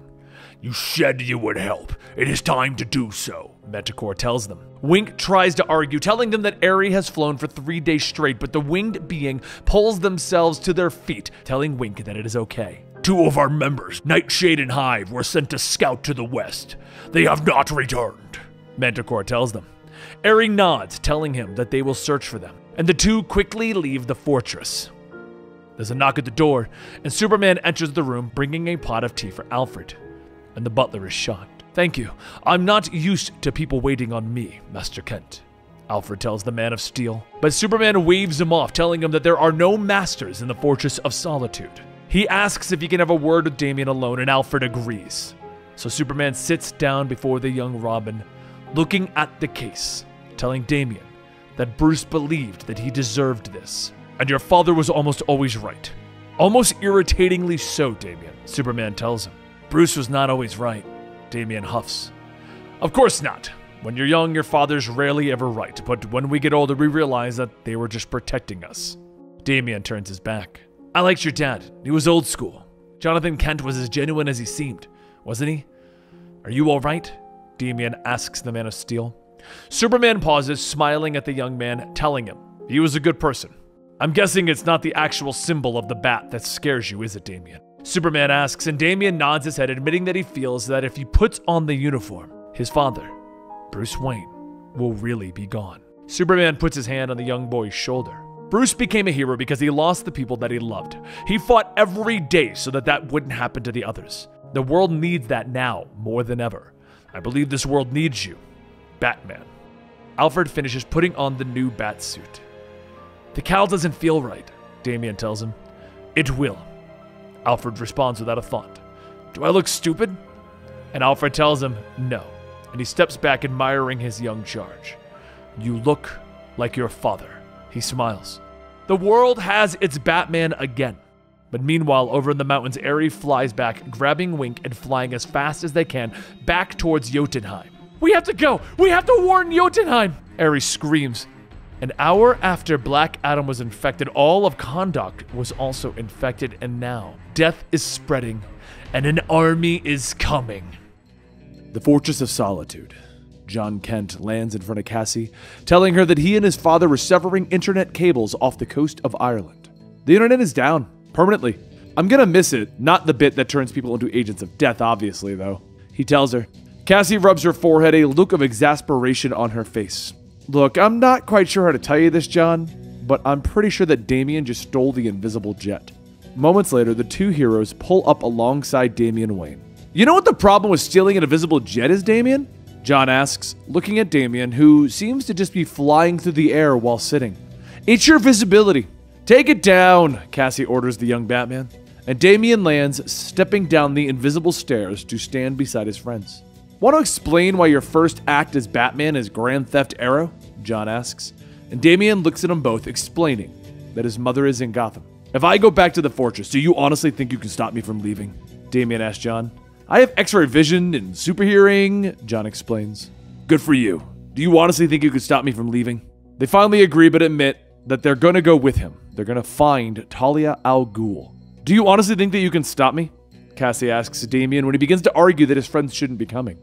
So later, as they enter Gotham airspace, Damian tells the others that his father was keeping tabs on his mother, but he's interrupted as Cassie shouts that they have incoming. A zombified Kite Man rushes towards Damian, bent on his death, and with a splat, the villain smashes against the invisible jet's windshield like a giant bug. Undead Kite Man? Damian questions. Blood begins to smear as Kite Man slides down the windshield before plummeting to the streets below. Despite themselves, the young heroes begin to laugh. We have to remember to watch the Kite Man bits off the plane before we give it back to Wonder Woman. Cassie reminds them as they finally land. John finally asks why Damian and his father were keeping tabs on his mother, and Damian explains that she had arrived in the city with assassins to kill the mayor. I've missed something, haven't I? Cassie explains. My mother is Talia al Ghul, daughter of Raz, the demon's head, leader of the League of Assassins. Damian quickly explains. It's kind of a sore subject. Don't really make a big deal out of it, John whispers to Cassie. Damian motions down to the Gotham City Bank below them, explaining that it is his mother's safe house. How is the Gotham Bank a League of Assassins safe house? Cassie asks as they leap off the building. Because my grandfather owns it, Damian tells her. At the entrance to the bank, they look in to see hundreds of blighted ones inside. Damian explains that his mother will be locked inside of the panic room underneath the vault. Before his friends can react, Damian leaps into action, throwing smoke grenades and batarangs at the monsters. He's kind of infuriatingly living up to that costume, isn't he? Cassie notices. John agrees with a smile, and the two leap to help their friend. They quickly find their way through the monsters, finding themselves inside of the vault, which John can't seemingly look through. Wouldn't really be a safe house for assassins if Superman could just peek in, John. Cassie doesn't give them much more time to discuss as she tears open the wall quickly, revealing Talia standing within, and around her, bodies of the monsters are laying on the ground dead. Miss Al Ghul, we're here to rescue you, John tells her. Talia smiles, pulling her sword from the back of one of the monsters. From a pile of monsters I just murdered. Yeah? Talia questions why Damian is with John, leaning into the young Superboy as he explains that Damian is his best friend. He's so innocent. We all can't be raised by assassins, Mother. No, I suppose not. It's a shame, she tells him, before spinning around, motioning to his batsuit with the sword. And why are you wearing that?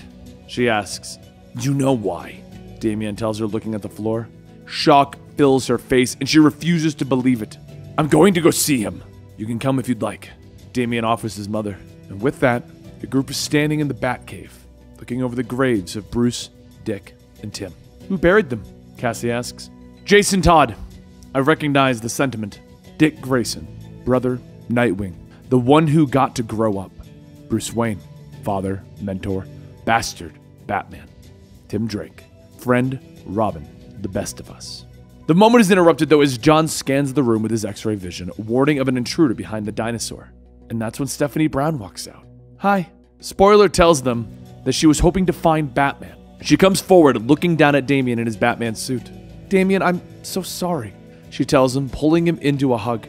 And for a brief moment, Damian is taken aback, his face showing the urge to fight against the feelings that are welling up inside of him. It's okay. You're wearing the mask and I've got you. You can say goodbye. Stephanie whispers in his ear, and with that, tears begin to roll down his cheeks as he lets the sadness overwhelm him. Your father made you soft, Talia huffs, and anger fills John and Cassie as they leap to their friend's defense. But Damian yells for them to stop, telling them that Talia loved his father and that she merely wishes to start a fight. There's nothing left here.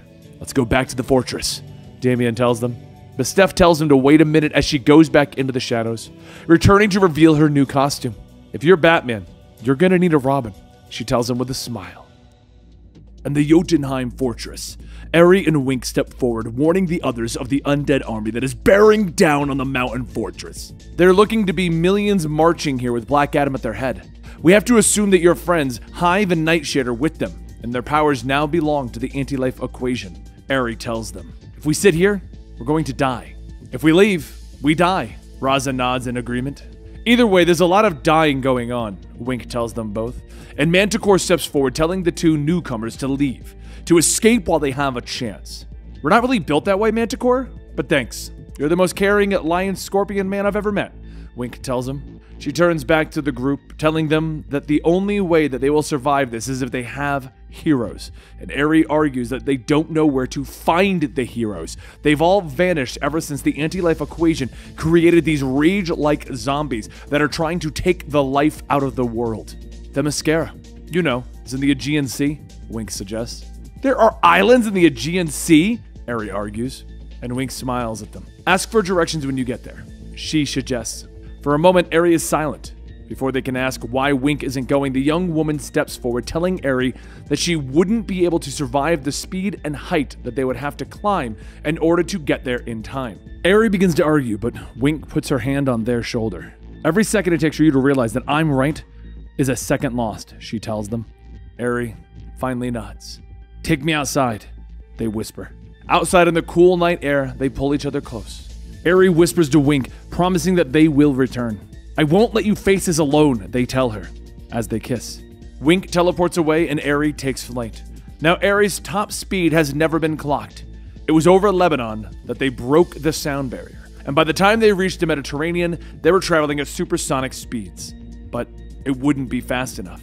Because back at the fortress, Raza and Manticore are ordering the defenses. They push those who can't fight higher into the fortress, while those who are capable of shouldering a weapon stand ready. Wink steps forward, telling Raza that she has a plan, as he explains that even this fortress can't hold back an infected Black Adam. I also have a plan, he tells her, creating his glowing blade. This sword can cut through anything, and I'm gonna chop him in half, he growls. Wink nods, but knows that his plan could end in a zombie Raza. She needs him to draw Black Adam in, and Manticore yells that the army has arrived. Black Adam flies out in front. All fire! Raza orders, and the defenders open up. With the bullets doing nothing, Black Adam rushes forward, bellowing in rage. Gotcha. Wink smiles as she teleports onto the zombie's back. They both suddenly teleport away again, mere seconds before Black Adam can reach the fortress walls. Huh? It worked, she gasps, moments later as she reappears in the fortress and Raza turns to her surprised. Where did you bring him? He asks, and she smiles. I teleported to the other side of the mountain. I let him go about halfway through. Can he survive being inside of the mountain? Manticore explains. I have no idea, she answers. And suddenly the entire mountain around the fortress begins to rumble, causing everyone to stumble. Okay, I have some idea now. Over in the Aegean Sea, Eri finishes getting directions from a flock of seagulls.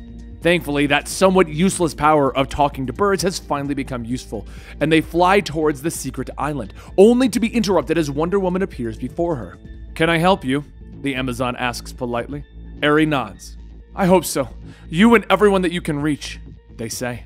Outside Jotunheim, the millions of Blighted Ones continue to march forward, and among their ranks are Hive and Nightshade, who has the ability to open up a portal into the Shadow Realm. And in mere seconds, all of the infected are inside, with death coming to the mountain fortress. Manticore begins to bellow, madness taking over him as he tears at his own flesh. The tremors from the deep within the mountain grow more violent, with a rending tear, and the mountain is split in half. The fortress begins to topple, thousands of people screaming in fear, and there's a blur as a woman is there, catching the 36,000-ton building. The concrete fortress cracks and dents as she pushes against it, saving those within. And for a moment, Wonder Woman holds their lives within her hands. With a crack of lightning, Black Adam tears free of that mountain, madness in his eyes, highlighted by the magical energy that crackles around him as he floats before Wonder Woman. The moment, it didn't last long. The fortress of Jotunheim cracks as the full weight pushes against Wonder Woman. She grits her teeth, knowing that the lives inside depend upon her. Glancing to her right, she sees a blighted Black Adam flying right towards her, blood dripping from his mouth as his madness-veiled eyes stare at her. Yet Wonder Woman wasn't about to let it go.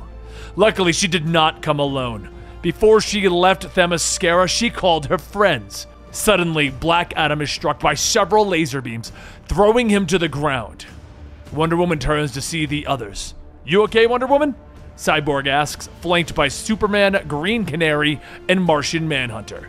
I'm holding the fortress, Vic. I could use a little help. She groans, so Green Canary flies up using her ring to encase the mountain fortress in a green bubble.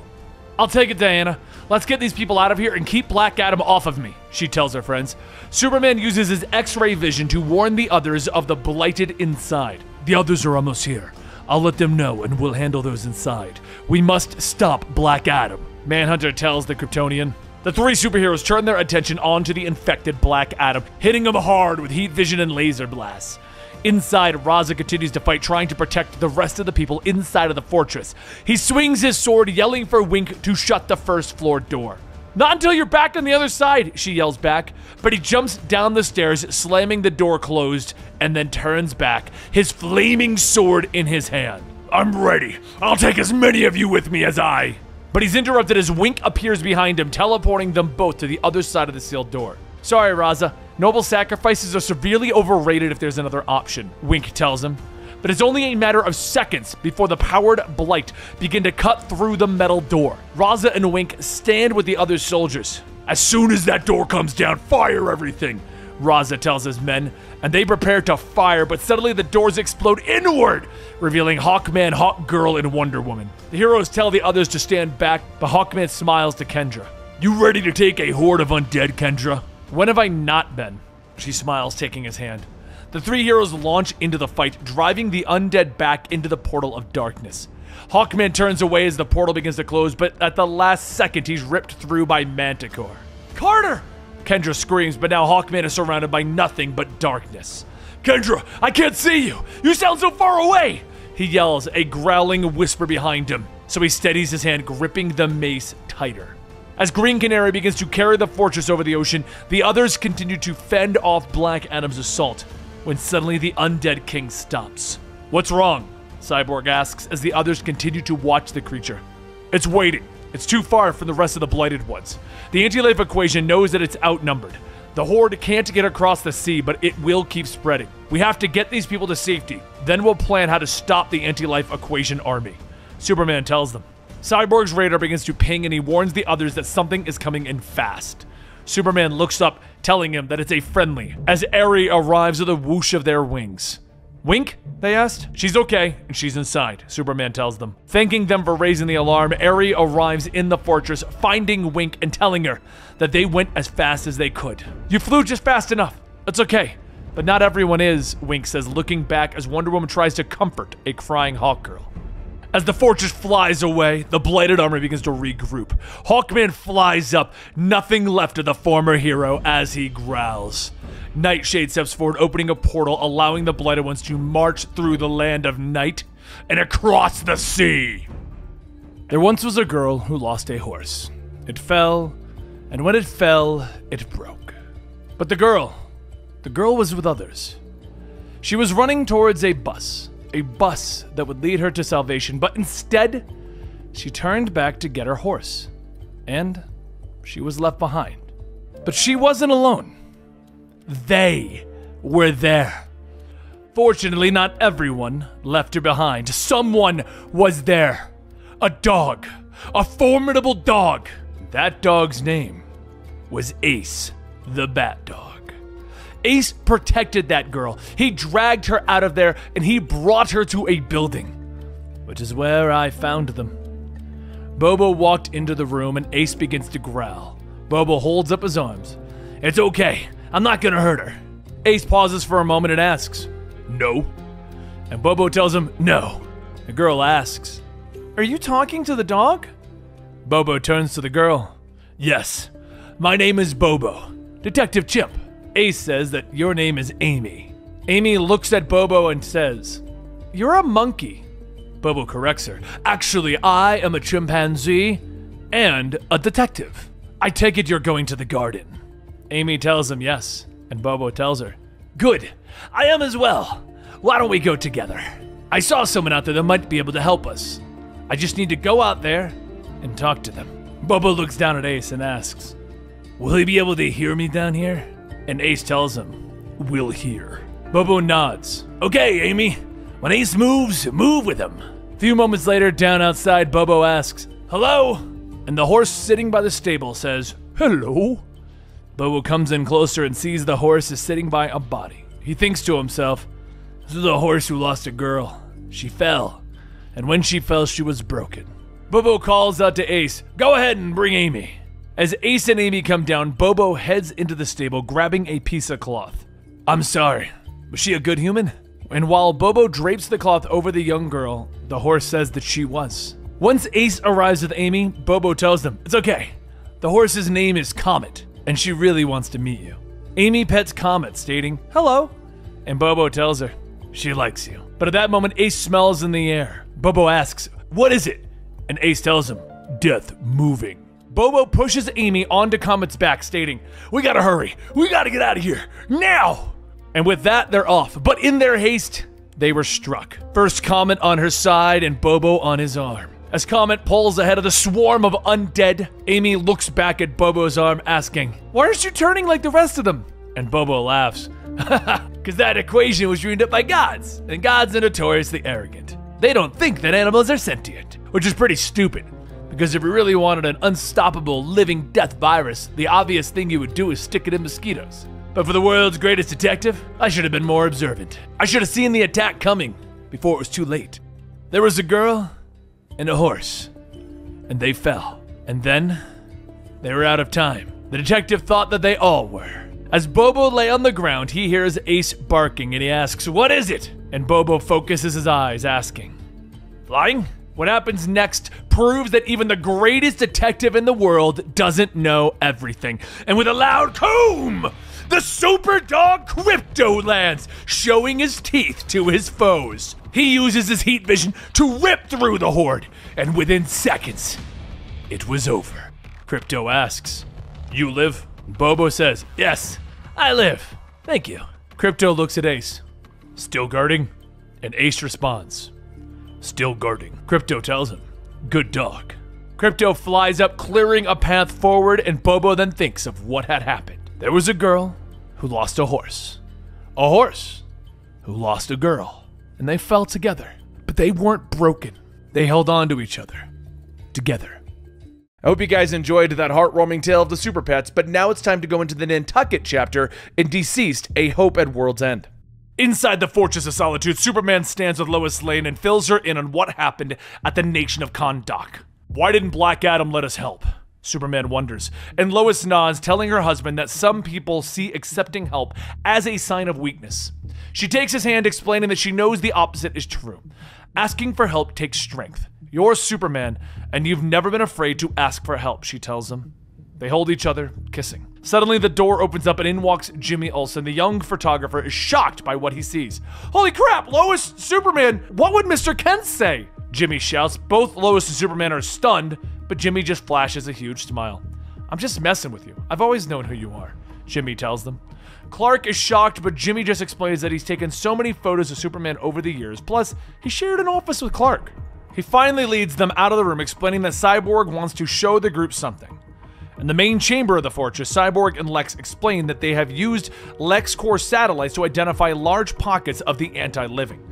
They believe that the creatures are drawn to the living. Barry and Wally nod, agreeing that each cluster of monsters could be a group of survivors that they should launch rescue missions for. Both Wonder Woman and Black Canary agree, telling the group that the Gotham Garden and Themyscira are willing to take survivors. We'll start moving people today. Now, we will need to be careful. Strike teams will be assembled.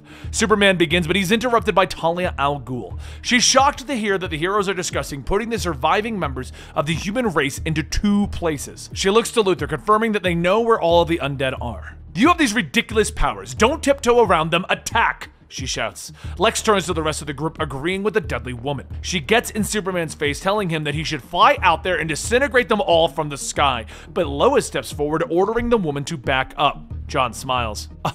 Our moms are fighting. It was always going to happen. Damian sighs. Thank you for bringing me here, Stephanie smiles, hugging them both from behind. Talia continues to try and convince the group, and a few of them seem to be leaning towards her idea. But Superman steps forward, telling them, I refuse to give up on the people of Earth. Not when there is a single sliver of hope for them. My God, you're just as bad as Batman! Talia snaps. Thank you, Superman tells her with a smile. Cyborg interrupts the fighting, telling them that they need to head to Central City first. Every blighted one has been drawn out to a single building. Now, inside of that building, David Singh blocks the doors as the blighted ones are trying to get in. He turns back to the Pied Piper, asking him if he can stop the monsters, but the Piper explains that he can't control the monsters, only attract them. David nods, pulling out his guns, telling the Piper that he has 2 bullets for them. Suddenly, the dead begin to bang harder against the door. The 2 men prepare themselves for the end, and suddenly they hear a voice in their minds. A hand reaches through the wall, and Singh fires his last rounds into the wood. It'll be all right, you're safe now, Martian Manhunter tells them as he phases through the wall. He picks them up, flying through the air, bringing them to the waiting Wonder Woman and Superman. Why are they all here? Why this building? The heroes question. Pied Piper holds up his flute. It's because of me, and because of this, he tells them. Meanwhile, on the island of Nantucket, Jimmy Olsen snaps pictures of the survivors that have been brought in. You would think that the end of the world would bring people together, but not everyone. A woman begins to yell at a man for staring at his phone, and he shouts back at her, yelling that there's no internet anymore. The woman keeps shouting, and the man suddenly pulls out a gun. The shot echoes through the air as Batman grips the man's arm, forcing the gun to be pointed into the sky. We're fighting the undead. We don't have time to fight ignorance too, he hisses at the man. And the man glares at him, shoving the phone in his face. You scared of this, kid? He snaps. Suddenly, the man is hit hard from the side, and he looks up from the ground to see Robin, Stephanie Brown, standing over him. Damian stomps on the phone as his mother charges over with her sword. Did that man seriously just try to show you a phone? One that will infect you with the virus? Move, I'm going to behead him! She snarls, but Batman and Robin tell her to calm down. It's hard to claim the moral high ground if you're going to murder people, Stephanie reminds her. The heroes continue to gather the survivors, and using Nantucket Island as a processing center, they then move them to Themyscira or the Gotham City Garden. Beneath the ocean, Black Manta is suddenly attacked within his own submarine. The Blighted Ones tear through the hull and he opens fire. The explosion leaves him floating in the water, but he's quickly scooped up by John, who carries him to the island. Is he still evil? Wonder Woman questions. Let's find out, John tells her. Cassie leans down, trying to wake up the supervillain, and he comes back to consciousness quickly, firing his eye lasers at her. Cassie! Damien shouts, but the smoke clears to reveal that she's okay. Ow, she whispers. Okay, I am at least beheading this one, Talia shouts as she charges forward, but John steps in the way, blocking the attack again. Talia glares at the young boy, telling him that Black Manta will never join their side. There are only two sides now, the living and the dead, Damien reminds her. The villain stands, telling the others that he is leaving as he heads for the water, but John rushes after him. You don't have to face what's out there alone. Stay, we could use you, the young boy tells him, but suddenly they are interrupted. There's a bright flash of light in the distance as a portal opens up on the far side of the island, and an army of anti-life swarm in from the land of the Nightshades, led by Black Adam and Hawkman. Black Adam opens fire as John leaps into the air. Protect the refugees, he orders, and the heroes launch into an attack with Atom Smasher grabbing a massive ship, swinging it at the monsters. His size made him formidable, but also the very obvious target. Atom Smasher suddenly pauses in his attack as a blighted Black Adam flies right through him. Oh no, the hero whispers in the brief moments that he has left, and he suddenly falls to his knees, beginning to scream in madness as the anti-life equation takes him over. There were 20,000 people on Nantucket Island when the anti-living attacked. They run through the streets now, fear in their eyes, as a wave of monsters moves through the streets and the buildings. Atom Smasher, now taken by the undead, stomps through the area, leading the charge. The only thing standing between the people and the wave of death is Superboy, Batman, Robin, Wonder Girl, Blue Beetle, Black Manta, and Talia al Ghul. Ignore Atom Smasher, Batman tells his friend as he looks up at the giant. That's not that easy. He's a giant, John reminds him. Black Adam is the biggest threat. We have to keep him off of us, Damien says, as Cassie nods, preparing herself for the fight. Blue Beetle, Superboy, with me, she orders. Jaime, can Black Adam crack your armor, she asks, and the young hero doesn't think so he steps up to hit the charging villain with an attack. But I want to apologize in advance if I get turned and try to kill you, he tells her. Oh yeah, same, she agrees. And as the refugees run past them, Talia turns to Black Manta, and she tells the villain that he has one job. Keep Atom Smasher back. Black Manta turns his beams upwards, shooting the giant in the chest. The rest of the heroes continue to fight the undead as the refugees rush towards the boats. Talia orders for her son to join them, but he refuses. I'm protecting the people, covering their escape, he shouts at her as he continues to leap and flit amongst the monsters, attacking them where he can. Damien, move! Stephanie shouts as she leaps and tries to pull both Batman and Talia out of the way of Atom Smasher's massive fist, but they're not going to make it. Suddenly, that fist is stomped in place as Cassie and John slam into it. Did you just save us from a giant? Talia asks as they pick themselves back up. Yeah, I'm a little futile, I know, Stephanie admits, but Talia tells her that it's the thought that counts, and she must reassess what she thought of this girl. Thanks, wait, what did you think of me? Stephanie asks. Cassie and John continue to lift Atom Smasher away from the island, but the giant brings his hands together, trying to crush the young Superboy and Wonder Girl. Keep flying, John shouts as the two continue to take him away. They push his hands apart, allowing the former hero to plummet into the ocean below and create a massive wave. That wave then rushes over the island, sweeping both the anti-living and the survivors away. Jimmy Olsen looks up, seeing that Black Adam is using that moment of chaos to end the fight. The anti-living villain calls upon his power, sending a bolt of lightning into the water on the island. Thousands of people, knee-deep in water, lightning striking, but at that moment a boy catches that lightning. John flies into the path of the bolt, taking it hard to the chest. The bolt leaps off of him, catching Jimmy in the eye, taking out half his vision. Cassie rushes to her friend's side, asking him if he's okay. John gasps for air. It didn't tickle. But John shrugs it off, rushing to Jimmy's side. Look out, the young photographer whispers, and Black Adam comes in fast, his fist slamming into John, holding him under the water. Cassie and Damien leap onto the monsters, trying to stop his barrage of blows, and with a roar of power, the monster throws them off. John struggles up, using his last breath to call for his father. Dad! He screams out. And half a world away, Superman hears his son. He appears far faster than a speeding bullet, far more powerful than a locomotive, and he knocks Black Adam away in a single blow, his eyes blazing in fury. Moments later, John and Clark are using their super breath to scatter the anti-living. Superman using his telepathic link with Martian Manhunter to warn him of the attack on Nantucket and ask the other heroes for aid. And in a few mere moments, John contacts Dinah, Barry, Wallace, and Wonder Woman. We're needed, he tells them, and the League arrives in the battle. You said that we were doomed, Stephanie tells Damian as they continue to fight. I never said we were doomed, Damian tells her. Maybe not with your words, but with your body language. You were doing your bat slump, she tells him. I don't bat slump, he huffs, punching another monster in the face. And as the others arrive, the young heroes fill them in on the plan to get everyone to the boats. The Flashes move fast, bringing everyone quickly to safety. Superman flies Jimmy to the boats, telling Jean that he hit Black Adam hard. It should take him a while to get back up, but we need to get everyone to the ships and out of here, Superman warns. The heroes move quickly to get everyone aboard, and Stephanie sees Black Manta hanging by himself, questioning whether he still wants to face the apocalypse alone. She notices the wound in his side, too late. She turns. She tries to warn her friends. As the anti-living Black Manta turns, firing his eye beams at her, the blast takes her in the side, flying across the harbor, hitting the ship. Everything is on fire as John and Superman try to pull the survivors from the blaze. John stayed behind, opening his mind to find the rest of the survivors, but something else came. Black Adam steps out of that blaze, snarling at the Martian. They all felt it as the creature's claws cut through Jean and he tumbled to the ocean. They all felt his fear, his pain. They felt it as he phased into the seabed. He moved through the earth, and his last thoughts were to protect his friends from what he would become. And then Martian Manhunter was gone. Superman and Wonder Woman attack, beating Black Adam back, and the survivors finish boarding. And then they're lifted into the air on a green light. Still on the island, though, Damian cradles the body of Stephanie Brown. Cassie and his mother stand near him, warning him that they need to leave. I can take her for you, Cassie tells him softly.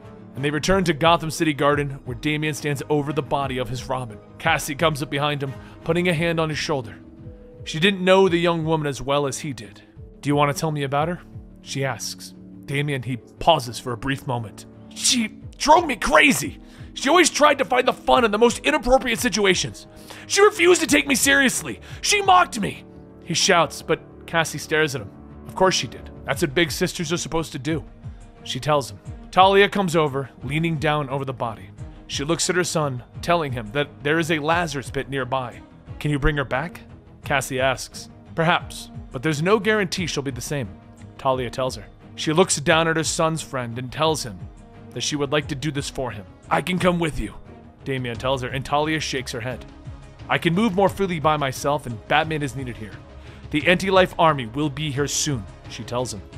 And she lifts Stephanie into her arms, walking away. Now at their last line of defense, Cyborg and Luthor have come up with a plan. They currently have 3 million people sheltered here, and the virus has weakened them to the point that Black Adam will strike at the heart. So far, they have hit and run, but that is no longer an option. The answer of what they must do is simple. Tomorrow, they must work together and destroy Black Adam. And when the army gets to the garden walls, Green Canary drops a shield, and they drop a whole lot of bombs on their side. Superman tells them no, they're not blowing up 1 million people. They don't know yet if they can't be saved. Luthor scoffs, stating that there's a good chance that everyone will die. How can someone so powerful be so weak? I am not staying here for the inevitable. As Luthor begins to leave, Jimmy chases after him, telling him that Superman is his best friend, and it must drive him crazy that Superman is more human than any of them. Luthor rubs his eyes. Is there a point to all of this? Jimmy tells him, you're supposed to be the smartest man in the world. Prove it. Think of a way to win tomorrow. A way where we don't destroy 1 million people. And Luthor takes what Jimmy said to heart and begins to think of a plan, one that he'll need the help of a few heroes. First, he stops Kid Flash, asking him for time. 6 minutes. That's how long Luthor was connected to the Speed Force. To him, it was days, and at the end of it, he came up with a plan, one that he was not freely going to share. He ran the scenario over and over. He knows what will happen tomorrow. It will be a bloodbath, and Superman's compassion will be their undoing. He knows how the anti-life army is going to access the garden. There's going to be a moment, a single moment, and that is when they will need the Pied Piper. He goes to everyone else that is a part of his puzzle until he goes to the last piece. And it is in this moment that he suggests that everyone spend what time they have left with their loved ones. Later, with the help of Wonder Woman, She stands with a lasso around one of the infected, asking Luther, how did he know? And Luther says he didn't. He suspected. This is how they're going to win. If this works afterwards, she will still have to do what Superman can't. She will have to end Black Adam. Wonder Woman then asks how many people are going to die in his plan. And Luther says 2. 2 sacrifices to save the entire human race. Wonder Woman asks, who are they? And Luther tells her, no. You still might do something stupid. I can't risk that. While Wink and Pied Piper spend their last night with Ari and David, elsewhere Superman walks with Jimmy, and Jimmy asks if he thinks it worked. Superman smiles. Absolutely. Sounds like you played Luther perfectly. With the next day rapidly approaching, and with it Black Adam and his army of undead, Poison Ivy's garden has done well to keep the virus out of it, but it hasn't been able to stop Black Adam. He begins to breach inside, which is what the heroes expected.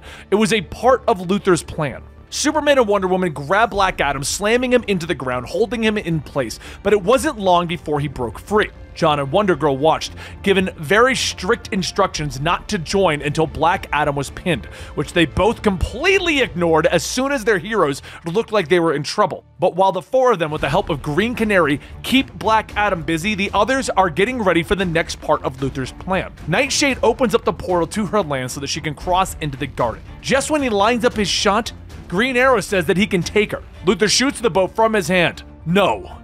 But before Green Arrow asks why, Luther then tells Piper that it's time. David asks what's going on, and Piper tells David, I'm sorry, but this is goodbye. And Wink tells Ari that she loved them. In a flash, Wink disappears with Pied Piper, both David and Ari asking what the hell is he planning. Damian tells Luther to answer them. What has he done? And Luther says, I've probably saved you all. You're welcome. Inside the land of Nightshades, Piper plays his music, drawing the attention of the undead. As the infected get closer, Wink would teleport them back further and further, all while Piper continued to play his music.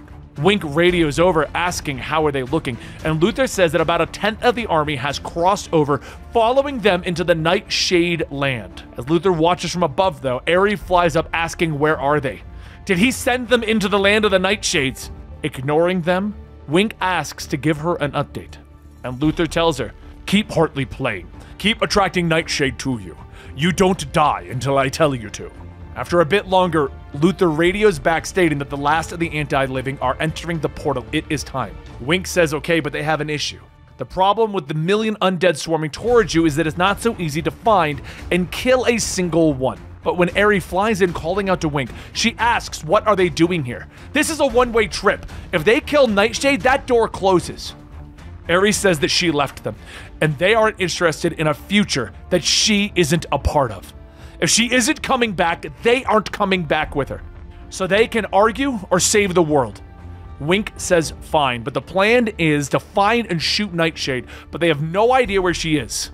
Ari flies up stating that they guess it's lucky that they didn't abandon her, huh? Back outside of the land of the Nightshade, the other part of Luther's plan was continuing as expected. Wonder Woman wrapped her lasso around Black Adam and told him to say it. Say Shazam! He struggles, and Wonder Woman tightens the hold. Say it! With what little air he had left, Black Adam says, Shazam! The lightning bolt strikes, and Black Adam is reverted. But before the lasso is taken off, he says, you will cease to exist. You will fall. Wonder Woman tells him that some of them may fall, but not all, and not today. The plan was going properly until Superman changed it. With a combination of X-ray vision, microscopic vision, and heat vision, Superman performed microsurgery to sever Black Adam's vocal cords. Meanwhile, inside the land of the Nightshades, Ari spots Nightshade grabbing her, flying her to the front, yelling for Wink to do it. Wink begins to pull the trigger, saying goodbye to any chance they had of getting out. But before she does, a laser shoots through Ari's wing and Wink's gun. Everyone turns back to see Black Manta standing there, his vision glowing, getting ready for another attack. And Ari yells that they need to get ahead of them, but Pied Piper says no, we stay. And he stops playing the music. Wink asks what is he doing, but Piper says, I'm done playing, and he stabs Nightshade in the head with his flute. Outside, the gateway begins to close, and Luther says that they did it. The anti-life army is trapped in the land of the Nightshades. David asks, where is Hartley? What did you do, Luther? And Luther tells him, I did nothing. If anything, Hartley chose this. You should be proud of. But at that moment, Wink appears with Ari and Piper, and everyone turns to stare. She laughs. "I can't believe he said I'm done playing." And Piper says, "Okay, maybe I practiced that line for a few years." Wink then holds out the bloody flute, stating that she managed to grab this for him if he wanted it. And Piper tells her, "Nah, I'll make another." David yells that they came back, and Wink says, "Yeah, noble sacrifices are severely overrated if there's another option." And with that, Superman grabs all of the survivors, telling them that he wanted to speak to them. He knows that they're scared. He knows that they've lost much. The world has changed, but they are still here. He doesn't know what comes tomorrow, but he knows this truth. If they are together, they can overcome anything. He believes in them. They will overcome this virus. Until then, they'll care for each other, and they'll keep each other safe. This is not the end of the world. While they still breathe, while they still fight, while they still resist, there is always hope at world's end. The motorcycle slows to a stop and Deathstroke looks up at the large house. He didn't like Kentucky, but $9 million is $9 million. Someone was burning down churches, and someone else didn't like it very much. Pulling free his sword, he walks calmly up the front door and he rings the doorbell with the tip of the deadly steel. This was day one of the anti-life virus being set forth onto the world. A third-floor window shatters as a man sails through it, landing hard on the ground, his legs broken. Yet he still tries to run. Deathstroke pulls his pistol, killing the man with a single round to the head, finding it odd that he has seen people running, but not typically on shattered legs. The door behind him bursts open as people try to run away, so Deathstroke swings his blade, cutting one, and then he stops, because he realizes those people aren't running from him. He turns back to the house, hearing the first growls from within, and the zombies begin to rush him, so he moves inhumanly fast, his blade cutting through their soft flesh. He spins, firing his pistol as the sword swings, and as more zombies fall, Slade decides that it's time to renegotiate his contract. He pulls out his phone, ready to call up the individual who gave him the mission, and he stares at the red glow of the screen. Suddenly, like many others, he feels it inside of his mind and he drops to his knees, screaming and tearing at his face. This virus is sent across screens, and once you see it, you can't stop it. "It's in my face!" he screams out, and everything goes black. The blackness gives way to red, and Slade looks down at his hands around a man's throat as he pleads for his life. Suddenly, Slade is back to normal, and he looks around at the destruction all around him. The creatures are attacking the city. It is now day 2 of the anti-life virus. Meanwhile, deep beneath Wayne Manor, Jason Todd steps through the Batcave, calling out to Alfred or Bruce. He stops, pulling free, looking down at the puddle of blood that he stepped in. Oh no. He finds the bodies of Bruce Wayne, Dick Grayson, and Tim Drake, laying on the Batcave floor. "I thought you of all people," he whispers to himself, and a growling comes from deep within the cave. Jason turns, pulling free his pistols, but Ace the Bat Dog steps out of the shadows, still growling. Jason steps forward, letting the dog sniff him as he pulls him in for a hug. "I know, boy. Don't worry. I'm not going to leave them like this. It's okay," he tells him. Jason takes the time to bury all 3 members of the family that he finally lost for good. With that done, he looks over at the Batmobile. "He never did let me drive the car." He nods, moving towards it. "Car, show me the locations of the Bat family in Gotham other than me." The screen flashes, showing 8 members within the city. "How many heartbeats?" Jason asks. 2 appear, and Jason looks up, seeing Ace stare at him with his head to the side. "Well, are you getting in?" The dog leaps forward, jumping into the passenger seat. "Good dog." Jason pets him, and the 2 speed out of the cave. Elsewhere, night falls in the city, and Rose Wilson is sitting in her apartment, 2 pistols and a radio at her side. She can hear them in the hall, and the radio suddenly crackles, and the voice of her father comes on the other side. "Rose, I'm coming. It's time to go," he tells her, but she refuses. She can see the future, and she knows that if she goes through that door, they will come in and they will kill her. "Sure, but when you're through mourning your not dead self, go through the window. Take the fire escape to the roof. Bring every weapon that you can. Don't look at any screens." She pauses. "You want me stuck on the roof? You won't be stuck. Go." Moments later, Ravager steps out onto the roof, loaded for war. A ladder descends from a helicopter overhead, and Slade tells her to climb. He looks up, though, seeing a large shape flying towards him. Don't climb! Don't climb! He yells at her, and Man-Bat collides with the cockpit, shattering the window. Slade throws his arm up, blocking the monster, letting his teeth sink into his forearm. His pistol goes up and the cockpit fills with the smell of gunpowder as he empties it into the monster's side. Rose watches as the chopper careens out of control, exploding on the roof in front of her, and she rushes forward as Slade is pulling himself out, growling. "I'm sorry, Dad," she whispers, pulling free her sword, and she twirls, slicing into him. "Ow! What the heck?" he yells. Rose stops. "I don't think the undead say ow or heck," she says. "No! Can you take your sword out of me?" Slade asks her. Quickly, Slade explains that the creatures aren't zombies, and that his healing factor reverses whatever the hell the effect is. "Interesting. He was right about you," a voice calls out, and they both turn, guns drawn. Mirror Master stares at them from one of the fallen helicopter doors. "Don't shoot. It's 7 years bad luck, and I don't want to see what bad luck looks like on top of the undead apocalypse." He quickly tells them the Vandal Savage has sent Mirror Master to gather Slade and his daughter to bring them to safety, in exchange for the protection that your presence would provide. He reaches through the mirror, dropping them some goggles that will protect them from the virus if they look at any screens. They step through the mirror universe where flashes of the destruction that currently rips through the earth can be seen. And finally, they step out into Savage's lair. He introduces them to the others that he has gathered. Solomon Grundy, Creeper, Cheetah, Captain Cold, Lady Shiva, Bane, and Deadshot. Everyone has been selected for a reason. The heroes are going to fail. They're not ruthless enough to survive. We're going to inherit what's left of the planet when this is done, Savage tells him. Meanwhile, back in Gotham City, gunfire fills the halls of the GCPD. Gordon fires his pistol, laying cover for Bullock. "Move! Back to the cells!" Batgirl then leaps out of nowhere and jumping onto the desk, kicking away at more monsters. "We get to the cells, we'll be trapped, Commish!" Bullock yells over the boom of his shotgun. "We'll be trapped, but it buys us time," Jim tells him. Harvey stops. "The bat ain't coming," he tries to tell him, and one of the creatures is then on him, tearing at his flesh. Gordon kills the creature with one shot and then looks down as Bullock begins to change. "Kill me, Jim!" he pleads, and suddenly Batgirl is there snapping Bullock's neck. "Gordon, act now," she tells him.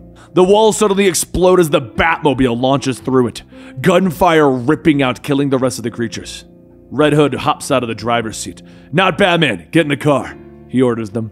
And with that, the three of them begin to rumble through the city, with Jason telling Gordon that the current plan is to get out of the city. "We can't leave, not yet. My daughter is still out there," Jim tells him. "No, Jim.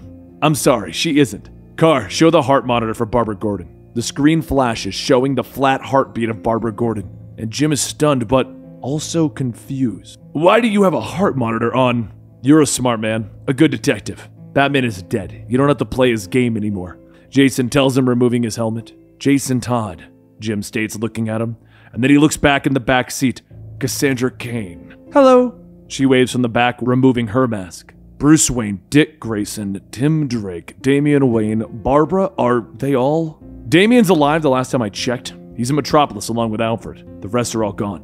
Jason then shows him that they are the only three left in Gotham City, and Jim questions why he would be monitored. Batman was terrible at expressing anything with words, and he had absolutely no consideration when it came to personal boundaries. But he violated your trust and secretly monitored you for a reason. "Bruce thought you were family," Jason tells him. Jim asks him to take him to his daughter. Jason doesn't think it's a good idea, but understands the need for closure. The three members of the Bat family lay in an alleyway, trapped by vines that hold them in place.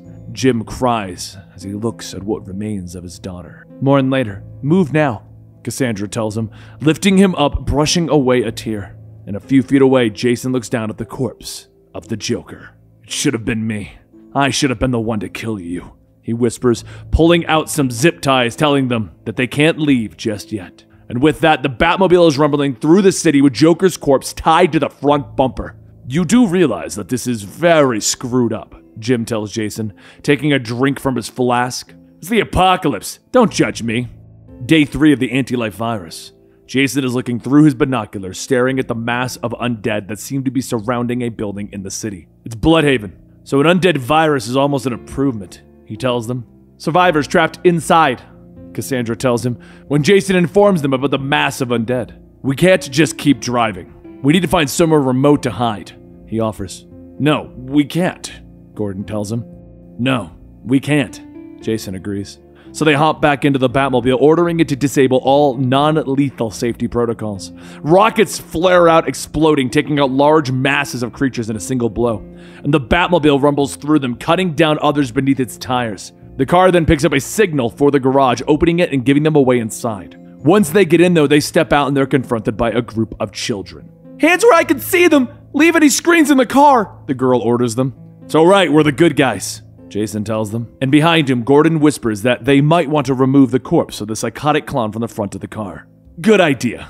They introduce themselves and the girl leads them through the orphanage, and they discover that most of the adults fled and the ones who didn't, well, they're locked in the gym, she tells them, pointing at the wooden doors that creak as something is pushing against it from the other side. Metal is wrapped around the handles, locking the monsters in, and she tells them that a superhero locked them in and sealed the doors.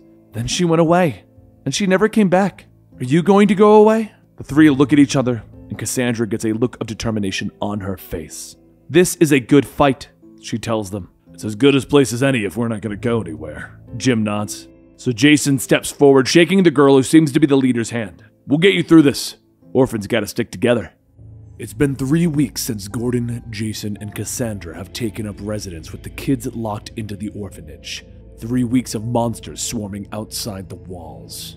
We have to do something, Gordon. It's time to talk about the undead elephant in the room, Jason tells the former commissioner as they both stand outside the locked doors within the building, the sound of trapped undead rattling against the strong wood. The infected are no threat while they're in there, Jim tells him. He refuses to kill the caregivers and the children that were locked inside, those that didn't make it in the orphanage. Cassandra interrupts them, stating only a few words. Jim, the radio. The three go into another room when they hear Lois Lane's broadcast. The survivors of Earth are leaving, boarding 2 different ships. One of them is located in Themyscira, the other is in Poison Ivy's jungle in Gotham. Gordon reaches out, turning the radio off mid-broadcast. No, he says simply, but Jason's confused. Gordon, a jungle in Gotham? We could make it, Cassandra offers, and Gordon nods, leading the young heroes into the other room where the children are playing. But there's no way for the 3 of us to get all of these children to another city. We stay here, and we say nothing. Meanwhile, over at Vandal Savage's fortress on Ball's Pyramid, Mirror Master comes out telling Lady Shiva what he has found. Take me to her, Mirror Master, she demands. In the orphanage, Cassandra suddenly drops to her knees, pulling free a batarang as she hears her name called. Mother? She asks and stares at Lady Shiva. We have somewhere safe, she orders, turning away, but Cassandra refuses, leading her mother into the orphanage. Kids come too, she tells her, indicating at the sleeping children that she has been protecting. But Shiva refuses, telling them they don't have room. Then I stay, Cassandra simply states. Don't be stupid. The world is ending. You don't have to deal with it. Come with me, Shiva tells her, growing angry. The 2 women drop into combat stances as Mirror Master tries to talk some sense into them. They launch at each other, trading blows, and each attack is blocked. Cassandra leaps into the air, avoiding another hit. But Shiva gets through her defenses, dropping her to the floor with a swift jab to the jaw. It's at that moment that Jason is suddenly there, grabbing Shiva's fist, stomping her. She turns, kicking him hard into the face, knocking him to the ground in a spray of blood. Okay, Gordon tells her, pulling back the hammer on his revolver with a loud click. That's enough of that. Shiva looks around at the group, telling her daughter that she offered her a chance since she was family. You could stay, Cassandra tells her, and Lady Shiva looks at her for a moment before turning back to the mirror. Goodbye, daughter, she says, disappearing. Goodbye, Mom, Cassandra whispers. At their fortress, Savage demands to know where Lady Shiva and Mirror Master had gone. I found my daughter, she tells him simply.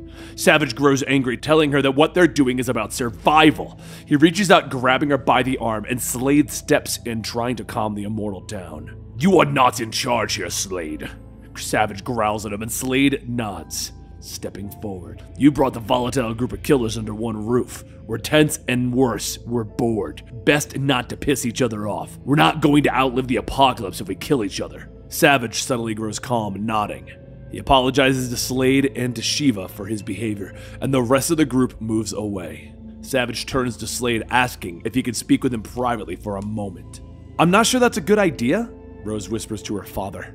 Slade nods, moving down the fortress tunnel. I should have brought you in on this earlier. Savage tells the assassin, and the two step through the doorway, revealing the creeper strapped to a table. His chest is now cut open, revealing the organs within. Nearby, Solomon Grundy stands with a scalpel. "Oh, hey!" Creeper says cheerfully. Slade is shocked, unable to react quick enough as Savage pushes him forward, ordering Grundy to take him. The creature's massive fist connects to the side of Slade's face, dropping him. He wakes up later, strapped to the table next to the creeper. "You got betrayed too, huh?" "Gotta say, did not see that coming." Slade is still groggy, his words slurred. "You needed me," he gasps. Savage nods, washing his hands. "You're both immune to the anti-life virus. I'm going to pull you apart and find out how." Suddenly, a blade pierces Savage's chest, blood splattering against the wall. "Don't you double-cross someone who can see the future," Rose snarls, pushing the blade deeper into Savage's back. She moves across the room, working to free her father. Next, she frees Creeper as the two of them make their way out of the room. "Creeper, can you move?" "Oh, sure. It's not like this is the first time someone's cracked open my chest and poked it in my internal organs. Something about this face just invites a vivisection." He smiles at her. Grundy crosses the room, pulling the sword free of Savage's back, but Rose suddenly stops, fear on her face. "Run!" she screams, Savage stopping, demanding to know what's coming. "What do you see?" "I wouldn't want to spoil the surprise," she tells him, dragging her father out of the room. "I've lived for 53,000 years. I'm rarely surprised." Savage scoffs when suddenly the entire fortress shakes and the wall behind him explodes inward with a loud boom. Vandal Savage looks up to see the bloody face of Wonder Woman, taken by the anti-life virus. She moves fast, ripping him in half, spraying his immortal blood around the room. Grundy leaps forward, screaming as he attacks Wonder Woman. Outside, Rose orders Mirror Master to get them out of there, but before anyone can react, Grundy comes flying through the wall, followed by Wonder Woman. Everyone turns their weapons on her, the room filling with the sound of gunfire and smoke. Captain Cold turns his cold gun on her, blasting her with ice. "I'll slow her down. Go, McCullen, get them out," he screams at the Mirror Master. The villains all begin to escape out the mirror. "I'll come back for you," Mirror Master yells at his friend. "Damn straight you will." The others appear in the orphanage, bringing a scream of fear from a young boy who comes face to face with Grundy. He falls back, crawling away as the creeper tries to comfort him. "It's okay. He's not a zombie. I mean, well, he is a zombie, but he's our zombie," the maniac tells the boy. With the others through, Mirror Master heads back through the mirror, hoping to grab Snart. He appears in the icy chamber, staring only at Wonder Woman. "Aw, crap," he whispers. Captain Cold grabs him from behind, biting hard into the man's neck, cutting off his scream. Back at the orphanage, Cassandra rushes down the hallway, brought by the boy's scream. "You came back?" she asks, staring at her mother. But Gordon is there too, aiming his revolver at Bane. "And you brought murderers, psychopaths, and monsters. Some of us are all three in a convenient package." The creeper laughs. Jason steps forward, his own weapons pointed at the villain's face, surprised to find Rose among them. "What are you doing here? This is a story, probably not one for little ears. Let's talk privately, Jason," she tells him, before turning back to the mirror. "We're just waiting for one." She stares in the mirror for a minute, but finally Slade tells her, "They're not coming." In the kitchen, Rose finishes explaining how Wonder Woman attacked them. Feeling that possibly the anti-life virus can sense life, Jason nods. It would explain the unhealthy buildup of blighted ones surrounding the walls outside. He nods. Slade agrees, telling him that they need to prepare in case more superpowered zombies show up. Slade offers the idea that they start training the children to fight and defend themselves. "They're innocent children!" Gordon yells, but Bane merely shakes his head. "No one gets to be innocent now," he tells the former cop. "You can't protect them from this, Gordon." Jim grows angry, yelling at them all, and finally Slade sighs, asking everyone to give him and Gordon the room, alone. Slade admits to Gordon that he lost one of his sons. It was the most difficult thing that could have happened to him. "We're not going to protect these kids by pretending the monsters aren't out there. We need to prepare them. This isn't an ideal situation for anyone, but I'm a practical man. I don't want to lead this room, and Bane will step in if you don't," he tells him, and finally Jim agrees, and the two exit the room, binding the waiting group. Jim rubs his eyes, still unhappy. "I don't like this situation, but we'll make the best of it. Despite your crimes, you're all welcome here. But abuse that hospitality, and you'll be sent to fend for yourself outside these walls." And finally he looks up, determination on his face. "Tomorrow you meet the kids, and we start to prepare." Rose nods, finally stating that she has one question. What's behind those doors? She says, pointing at the sealed room. The ones who didn't make it, Gordon tells her, and the group begin to argue, telling the commissioner that it's insane to allow the deceased within the building. Gordon tries to argue, but finally Slade steps in. Go to the kids, make up an excuse for the noise. If you don't have the stomach for what's about to happen, let us take care of this for you. Cassandra and Jim leave, but Jason stays behind, making sure his pistols are loaded. Grundy opens the doors and the group level their weapons. My God, Jason whispers, and Rose questions him, but he merely points at the young boy. I know that kid. His name's Billy Batson. He was. It doesn't matter. The halls echo with the sound of gunfire, and so it began. The next day, the children met their roommates, and they began to train. Lady Shiva taught them hand-to-hand combat. Deadshot taught them marksmanship, teaching them how to cave in skulls with a slingshot. Professor Creeper taught them the art of saying witty things when beheading the undead. There are hiccups as Bane tried to teach the children why humanity was its own downfall. I really can't hear you through the mask. You're all muffled, one child tried to explain. And throughout it all, the new group grew close, becoming family. Playing with Grundy, Jason, and Rose tour the building, laughing at the children petting Cheetah. I have to admit, this is going far better than I was expecting, he admits. And in the gym, they find Slade yelling at some of the children, pushing them to push themselves. You don't have to be so hard, Jason tells him as the child runs away. Of course you'd say that. Batman was too soft, Slade tells him. Jason, shocked, almost stunned. Batman, what? Are we talking about the same Batman? Violet scowl, pointy ears? He asks, and Rose yells at her father before he looks at them both. You do a thing? He finally asks. You should be. Not a lot of happiness out there. Find it where you can. We're all probably gonna die screaming, he tells them. The two head outside, taking cover in the rain. They laugh, trading childhood trauma stories, when suddenly Rose stops as a view of the future fills her mind. You're about to try and kiss me, she tells him with a smile. Well, take all the fun out of it, he tells her, leaning in, but she just smiles. It doesn't. Inside, Bane is patrolling down the hallway when he finds a growling face. Leaning down, he tries to quiet the dog, not seeing the head poke through the mirror behind him. Outside, Jason and Rose pull from their embrace, hearing the sound of screaming and gunfire coming from within. They rush inside to find Gordon and Deadshot huddled with a group of children, guns all trained around them. He's in the mirror, Gordon hisses at them. A hand reaches through one of the glasses, pulling a child with it, and Deadshot rushes forward, snapping the arm, freeing the kid. But Mirror Master pushes through, grabbing Lawton, pulling him through. Gordon fires, shattering the mirror, slicing off Deadshot's leg as the portal closes. Cassandra comes into the room holding her shoulder, and she looks at the group in shock, explaining that Bane was turned.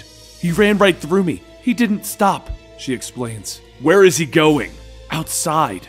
And outside, Bane rips apart the wall, allowing the host of undead to flood within the safe haven. The anti-life equation has improved its odds.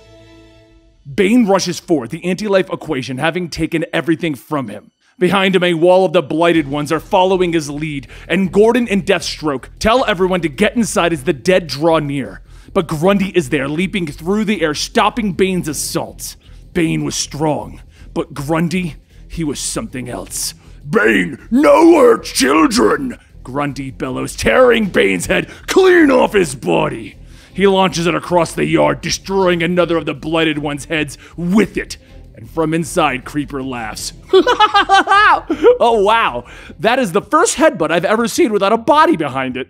The moment doesn't last long though, as the undead begin to bog down Grundy, and he yells for the others to run, but the children refuse. Hey, get off our Uncle Grundy, Lolita yells, hefting her bat.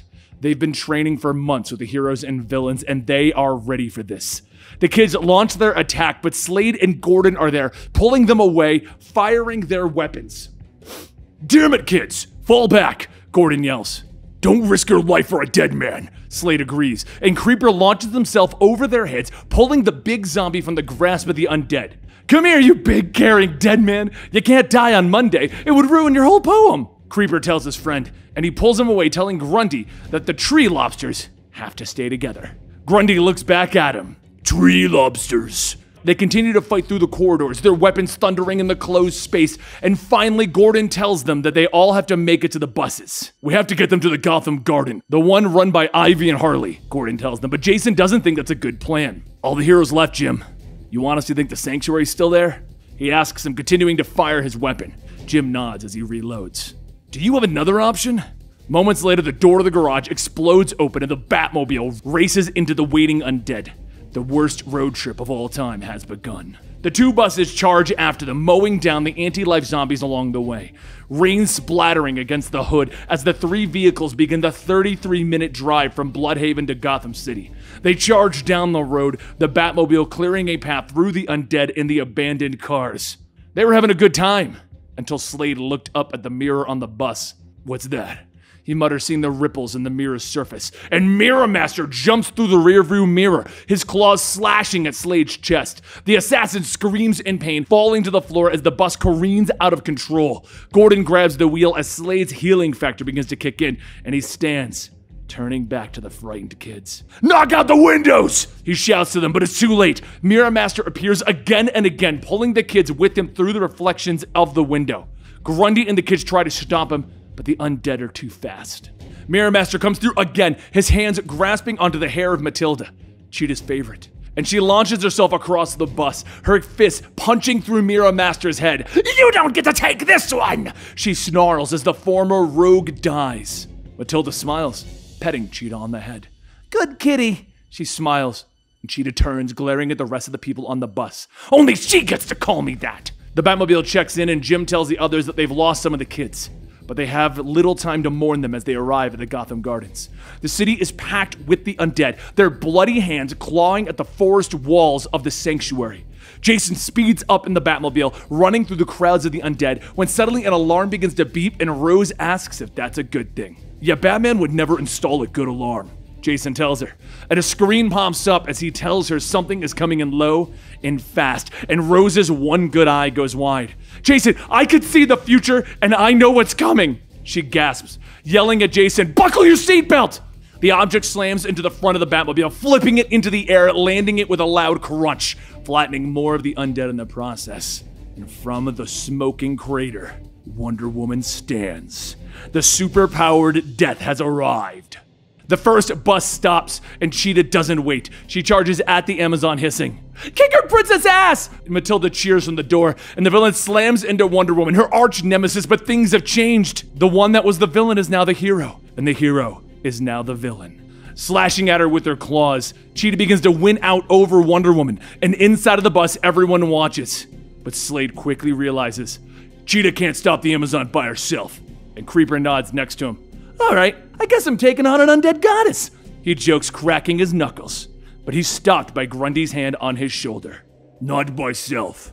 Tree lobsters, the big man tells him softly. They shake hands and they launch themselves into the fight. Cheetah grabbing Wonder Woman and allowing Creeper to kick her hard in the face before Grundy backhands her. They were strong. They wouldn't be able to stand against her forever. Back on the bus, Slade orders Gordon to take all of the kids to the second bus, telling Gordon that he has to go after his daughter.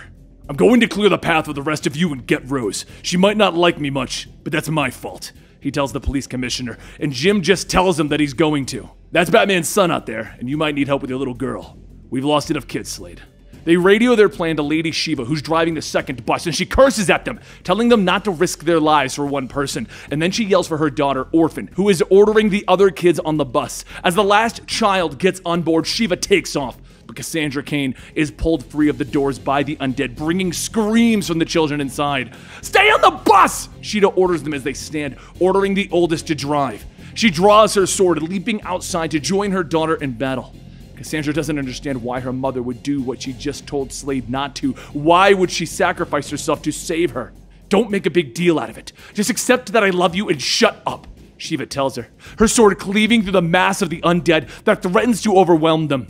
Batgirl kicks another in the face, ordering her mother to head back to the bus, and they manage to jump on board. But at the last second, an undead reaches out, slashing Shiva in the back. She whirls, slashing its head off of its body. It's over, Cassandra, she tells her daughter as she turns back, her hand trying to hold in the blood from the wound. Tears fill Cassandra's eyes as she tells her mother that she'll take care of her, but Shiva shakes her head, telling her, a daughter shouldn't have to. You're the only person that I admire, Shiva tells her daughter one last time. Lady Shiva had the deadliest hands on the planet, and with her dying breath, she uses those hands to rip out her own heart. The children watch as the body tumbles off the bus. At the crash site, Gordon finds Jason hanging unconscious while Rose is trying to get herself free. "You okay?" he asks.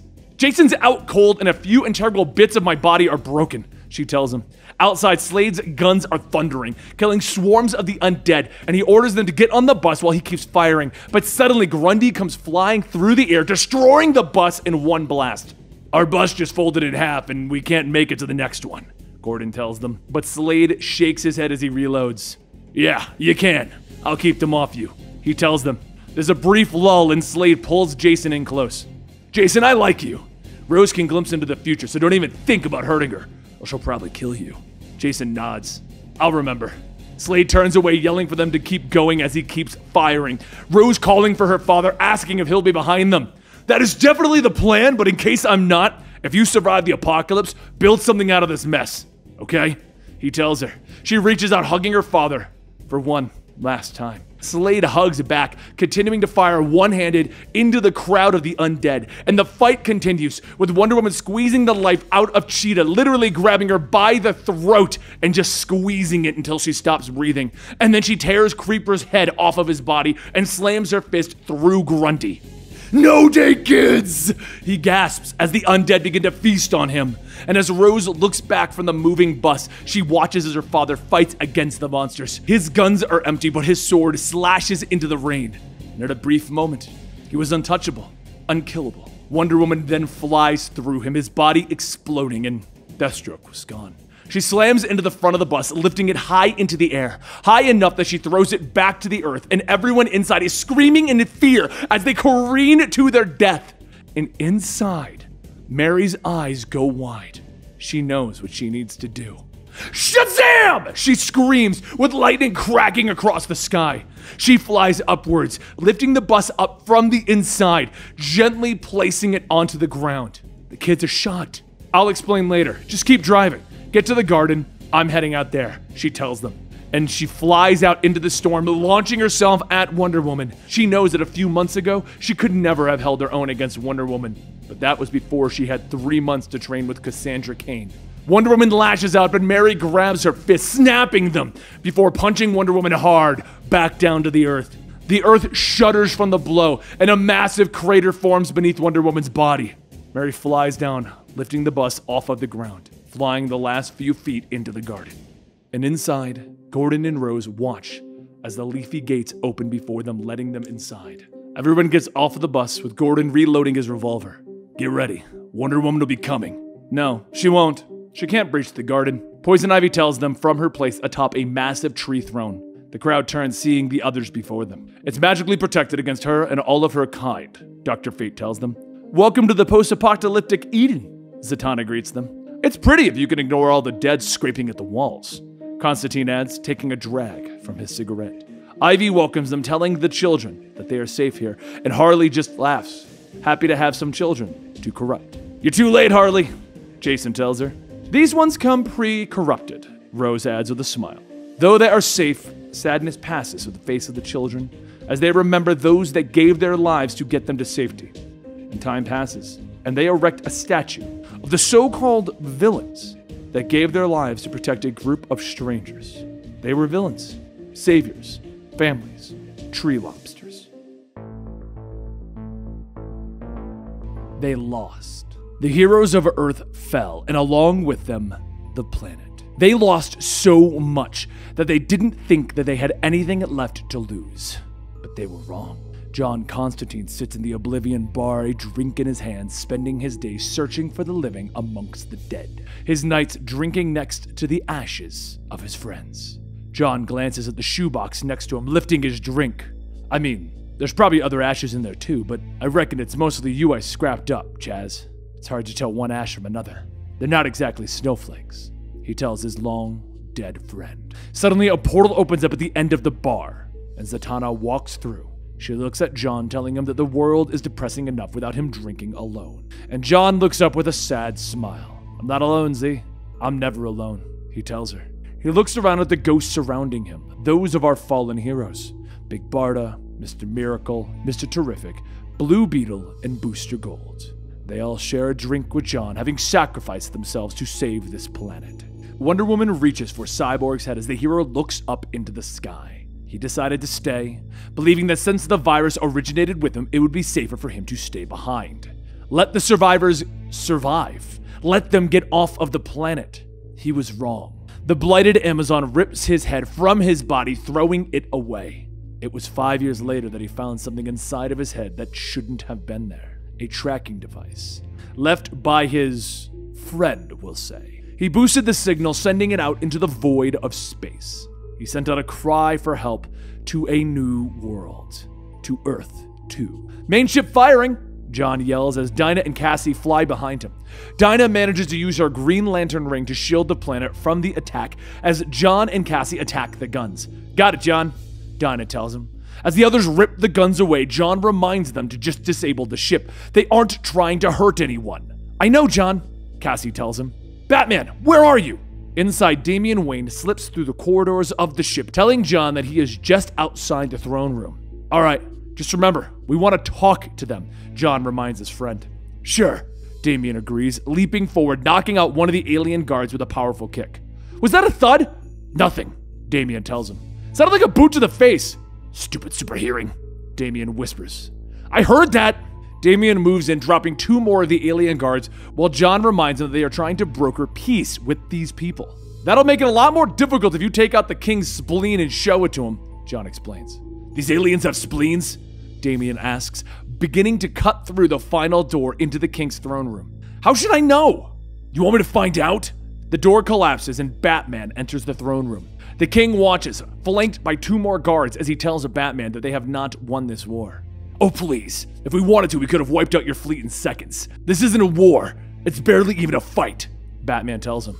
Oh, I'll give you a fight, the king threatens, brandishing a fiery spear. Sure, do you have a spleen? Damian asks, pulling free 2 batarangs, and in a blur, John is standing between them, trying to calm the situation. He smiles, asking to bring the king to their leader. On Earth 2, in the remains of the great arcs that brought them through space, the remnants of mankind have created their homes. President Lois Lane stands before the king, expressing how they mean no harm to his people, that they have merely come to this world for sanctuary. Batman stands close, but he's interrupted by a message from Alfred. Your briefcase is beeping, sir. It seems to be beeping in Morse code, Alfred tells his young charge, staring down at the case that was the last gift from Bruce Wayne. Later, the new Justice League stands in the new Hall of Justice, Damian leaning over the table, explaining that the beep is the tracker that his father left inside of Cyborg. So it could just be beeps, Green Arrow offers, coming up behind Damian, but Batman shakes his head, explaining, the Morse code is the letters J and L. Cyborg's calling for the Justice League, he explains, but Oliver isn't convinced. Maybe it's a trick. Maybe he's infected and the anti-life equation is literally trying to lure us back to Earth. Oliver tells him, believing that they have a good thing on this planet. Hardly anything is trying to kill us here. The others all begin to argue, but Oliver finally tells them that they should just call a vote. Ollie's right. We should vote, Dinah agrees, with Ollie telling her that it wasn't his main point. But the vote passes. John stands in front of his mother later, explaining. You're going back, she says simply, John nodding, telling her that the Green Lantern Corps will protect Earth 2 while they're gone. You don't think it's too much to risk? Lois asks him. I think a friend is calling for help, Mom, John explains. Lois puts her hand out, touching her son's cheek. Come straight back. We've lost enough, Superman, she tells him. And he once more explains that he isn't comfortable being called that. So stop earning it, she tells him. Meanwhile, Oliver and Dinah are gearing up for the mission, with Oliver once again expressing how he doesn't like this. You voted, she tells him. Do you think I was going to keep my hand down when all the kids were in on it? He asked. She smiles, telling him that he should stay on Earth 2, that she'll be back. No, we should stay together. And alive. Wait a minute. Did you just try to bench me? Oliver asks. I'm formidable, pretty bird. I killed the undead king of the sea while he was controlling a kraken. He reminds her. She smiles as he tells her once again. Oliver is quick to point out that she may have the ring, plus her scream. And then you have that sword that can kill a god. He begins, but she smiles, pulling free Wonder Woman's kryptonite-forged magical sword, asking if he wants it. She kneels, offering him the blade, and he snatches it from her hand. Fine, I'll hold the sword, he tells her. Pretty sure you don't hold a sword like that, you wield it, she tells him. Fine, I'll wield the sword. And finally, the two of them pull each other tight. Pretty bird, I like it here. Promise we'll come back, Oliver tells her. I promise I'll bring you back, Dinah tells him as they embrace. Later, the Justice League arrives on the edge of the Green Lantern quarantine zone to discover Kilowog on guard duty. Yo, you better be careful down there, posers. I'd feel pretty bad about destroying you all, he tells them, telling them that he's guarding the Earth and the sun. Your dad's still eating a star, kid. And that's when we see the original Kal-El still sitting in the sun. Suddenly, the rings begin to chime with a proximity warning and the Lanterns throw up a shield, but the projectile smashes through them without slowing, and Crypto rushes up to John, the super pup's tail wagging at super speed. You know this creature? Kilowog asks, still ready to fight. Yeah, he's family. Inside the spaceship, Damian is smiling. All right, good puppy reunion. Can we get back to the distress signal? Cyborg's waiting. So a short time passes and the group finds the remains of Cyborg and Dinah steps forward. Vic, Cyborg, can you hear me? She asks. Leaning down, the head is quiet, so Cassie steps forward holding her lasso of truth. If you can speak, this will make it happen, she tells them. They drape the lasso around Vic, and the head seems to come to life. He looks at his friends, recognizing them, and John steps forward. You called the Justice League, Cyborg. We came, he tells them. Vic's words are broken as he tries to speak. He stutters. Overhead, Hawkgirl flies, looking at the horde of Blighted that are running towards them. Hey, we have like some monstrous hordes of zombies coming in, maybe 10 minutes away. Monstrous hordes are about the worst kind of horde. We should move, Ollie tells the group. The group begins to move, picking up Vic's head and body as they begin to move towards Ivy's Gotham jungle, and Crypto begins to growl. It's okay, boy. We have time, John tells the dog. She's here. She's always here.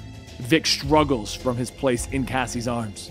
Dinah's ring suddenly pings with a proximity alert, and Batman's ship explodes in the sky.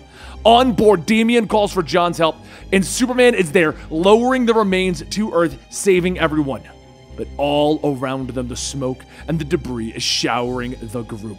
Dinah! Oliver yells as a haze of bloody fingers begin to wrap around his face. Dinah! I'm so sorry, pretty bird! He tells her as Wonder Woman slashes his body, cutting into his face and chest. Ollie! Dinah screams, her canary cry mixing with the lantern ring to push Wonder Woman off of the man that she loves, drawing blood. Dinah flies forward, grabbing the sword off of Oliver's back. As she rushes Wonder Woman, Hawkgirl's mace smashes into the Amazon's nose, staggering her, and Dinah stretches out with a massive green hand, smashing her flat into the ground. Vic struggles to speak again, asking them to stop, but Cassie can't hear him, asking him to repeat it.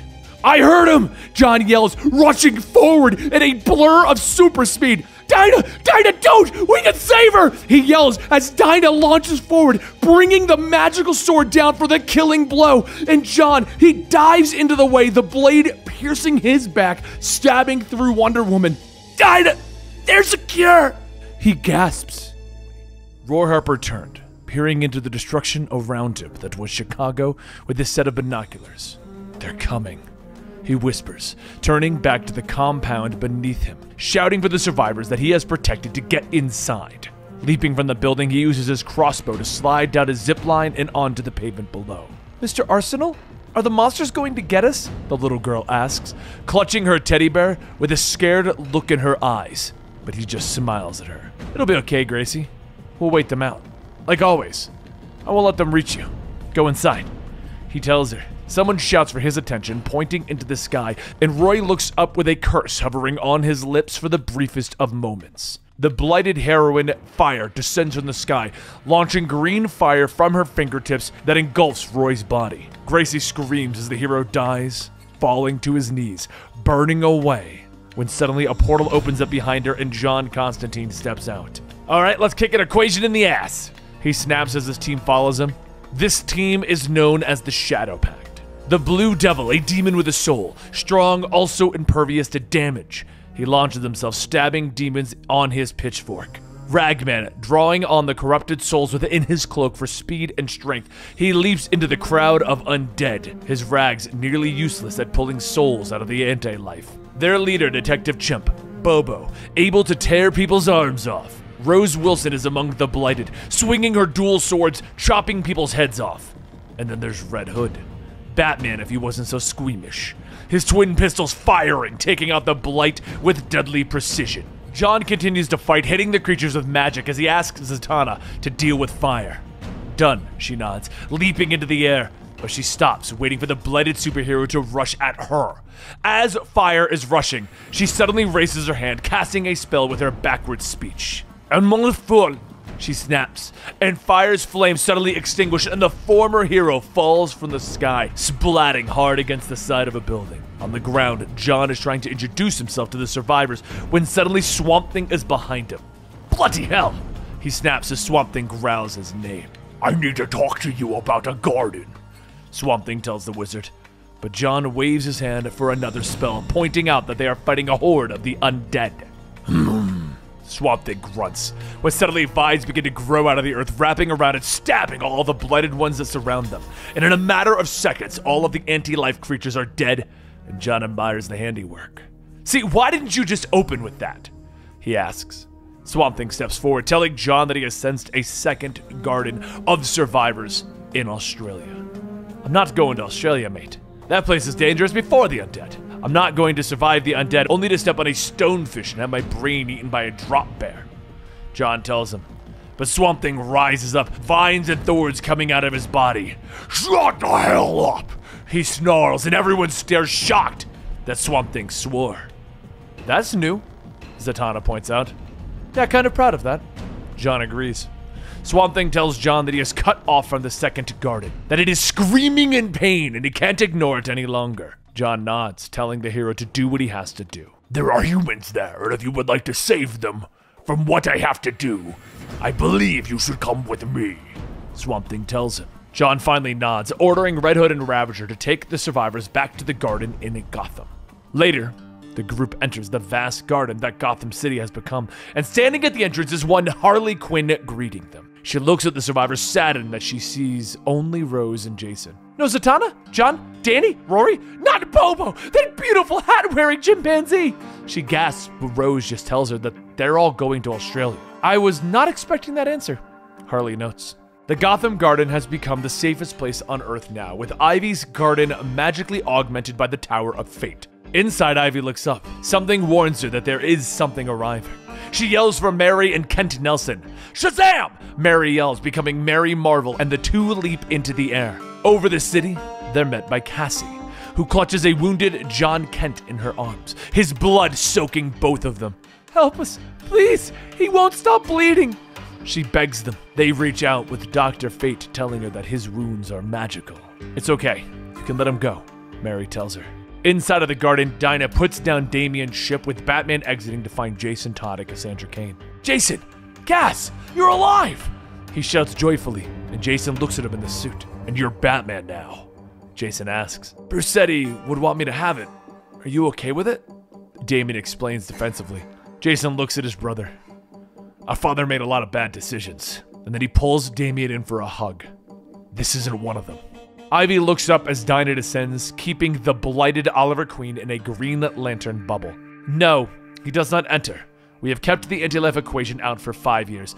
You think I'd allow someone to just walk in here with an infection? I won't leave him alone," Dinah tells Ivy.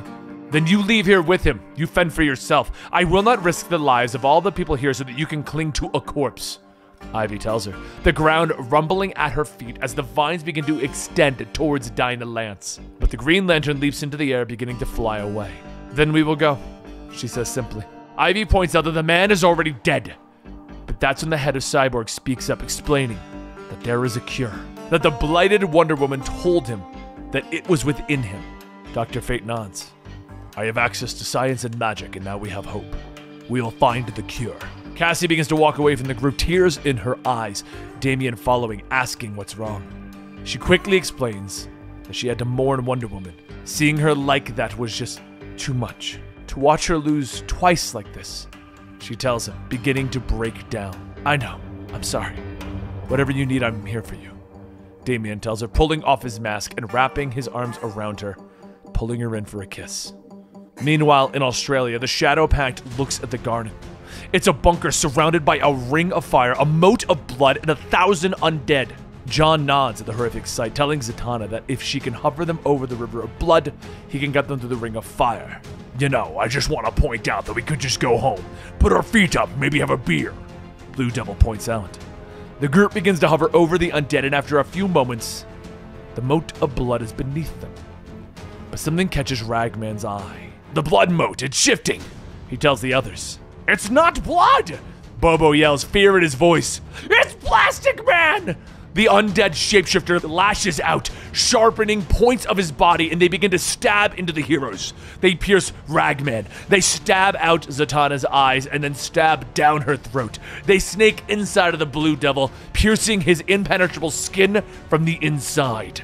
And with their spell gone, Bobo and John plummet downwards into the seething mass that is the blighted Plastic Man. The mass begins to shift again, becoming rows of razor-sharp teeth and flailing tentacles. Meanwhile, from the shadows of the bunker, a group watches on. Zatanna wakes up with Bobo looking down on her. Are you an agent of the unliving? John asks as they helps her sit up. She shakes her head. Good. He nods, and they quickly fill her in on what happened, explaining that Blue Devil gave his life to save her. John tells her that they are currently inside a ball of vines and weeds while the blighted Plastic Man is trying to get in. Zatanna stands up, putting on her top hat and ordering Swamp Thing to lower the green. She leaps into the air, and the monstrous Plastic Man begins to rear its attack at her as she flies through. Using her magic, she takes control of the hellfire around the bunker, burning Plastic Man to death. The group moves through the debris, finding their dead allies, and suddenly Bobo screams for them all to get down as the guns on the side of the bunker open fire at the incoming horde of the undead. The bullets stop the advancing horde, and John looks up from the ground as a voice calls out to them. If you're planning on coming in, this is your window. Cobblepot calls out to them. Meanwhile, back in Gotham City, Damian Wayne, who is the new Batman, has had a reunion with Jim Gordon, but is interrupted as Dr. Fate arrives telling him that Superman has recovered. Inside the Tower of Fate, John awakens to Crypto wagging his tail and licking his face. He looks over at Mary Marvel, who sits by his side. You look familiar, John tells her, and with the utterance of a magic word, she transforms into Mary Marvel. After introduction, she explains what happened to John and how she was able to patch him up. Thank you, John tells her with a smile. Meanwhile, over at the southern bunker, Cobblepot, Maxwell Lord, and Professor Ivo give the remains of the Shadow Pack a tour of their home. They explain that they have soldiers and guards who work as the cooking and cleaning staff. Swamp Thing still isn't happy though as he hears the Green crying out, and John is shocked to discover that Jason Blood has also found his way into the bunker. The Ancient Knight asks to speak with John in private, and once they're alone, he transforms into Etrigan. Before you start, could we please skip with the rhyming? John asks him quickly, and Etrigan stands before the sorcerer, explaining that hell isn't happy because the souls of the living are trapped in the blighted ones. Trigun is coming to wipe it all away, Etrigan warns, and he explains that even though the rich villains in this place are planning a new human race, it wouldn't matter because Trigon is coming to destroy the world. Sure, heard it before, John scoffs. Their conversation interrupted as gunfire erupts from another part of the bunker. John rushes in to discover that Swamp Thing is attacking the bunker's guards, one of the last bastions of human beings that have survived, and Swamp Thing is trying to attack them. They've imprisoned the Floronic Man. They're torturing him. He's forcing the Green to produce for them, Zatanna quickly explains. John steps forward, trying to calm Swamp Thing, but the Guardian of the Green isn't listening, as he orders the men to release the Floronic Man. One of them refuses and Swamp Thing pops his head off. Bobo turns his head, hearing Cobblepot tell Ivo that it is time, when suddenly a Mazo launches into the room, laser shooting out of his eyes. The heat vision hits Swamp Thing, burning into him. Zatanna tries to stop the android with a spell, but more of them suddenly fly into the room. Z, they have more than one, John warns, and he creates a portal, and despite Swamp Thing's arguments, the group leaps into it as John promises that they'll return with a plan. The rich villains stand by, noting that the group will return. It doesn't matter. We'll take this world soon, Cobblepot tells them as they walk down the hallway, observing their army of Amazos. The next day, the group is listening as Cyborg explains that the cure is in his programming somewhere.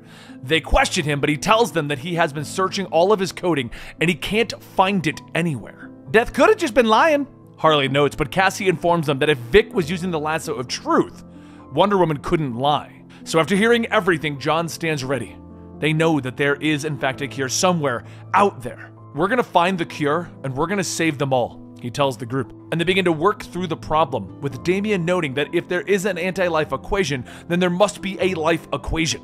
Bobo adds that possibly the new gods might know something about it. Hearing this, John tells them that he thinks he knows what they need, but it means doing something that he really doesn't want to do, bothering someone who probably prefers to stay unbothered. So a short time later, John and Bobo appear before an old cabin. The door opens, and they reveal a man in the shadows. "How did you find me?" "World's greatest detective," John says, motioning at Bobo. Mr. Miracle steps out, demanding to know what John wants, and he tells Scott that there is a way to save everyone, to save Barda.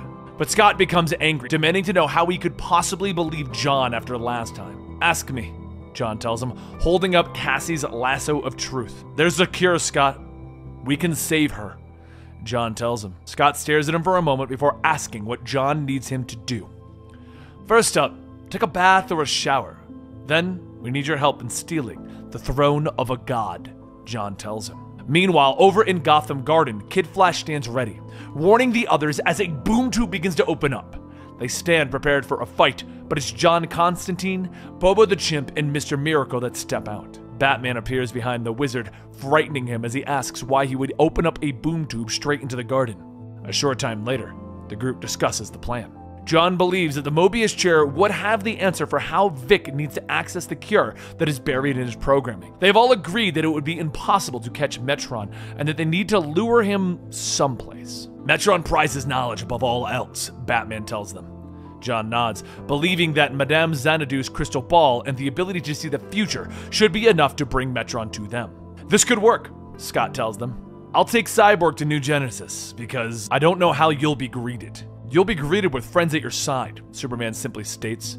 He looks around, telling them that anyone who could deal with space should come, when suddenly he realizes that Dinah isn't in the group.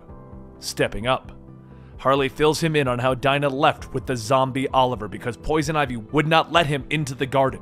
"I'll find her," John says, leaping into the air, being the Superman that you would expect him to be, and Mary Marvel joins him, telling him that there are dangers in the world that he doesn't even know about. So they find Dinah sitting on a rooftop in the rain, the water mingling with the tears in her eyes. She leaps up when she sees John, hugging him with joy. "Are you planning on sitting out here alone?" Mary asks her as they sit next to her on the building. But Dinah explains that she isn't alone, and up floats the blighted Oliver before them.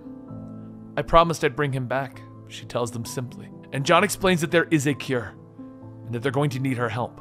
When Dinah tells them that she keeps Oliver, Mary offers to sneak him into the garden to be protected by Dr. Fate. So a short time later, they bid their friends and loved ones goodbye as the group steps through the boom tube with Scott free, and they appear in New Genesis, quickly greeted by Orion. "What the hell are you doing here? You would walk into New Genesis with the anti-life equation," Orion demands as he points at Vic. Mr. Miracle tries to argue, but Orion punches him across the face. "Stand!" he orders. "Standing," Scott says, blood on his face as he struggles to his feet, and Orion hits him again. And they repeat this process until John steps in. "Leave him alone," he says, punching Orion hard enough to knock a god down.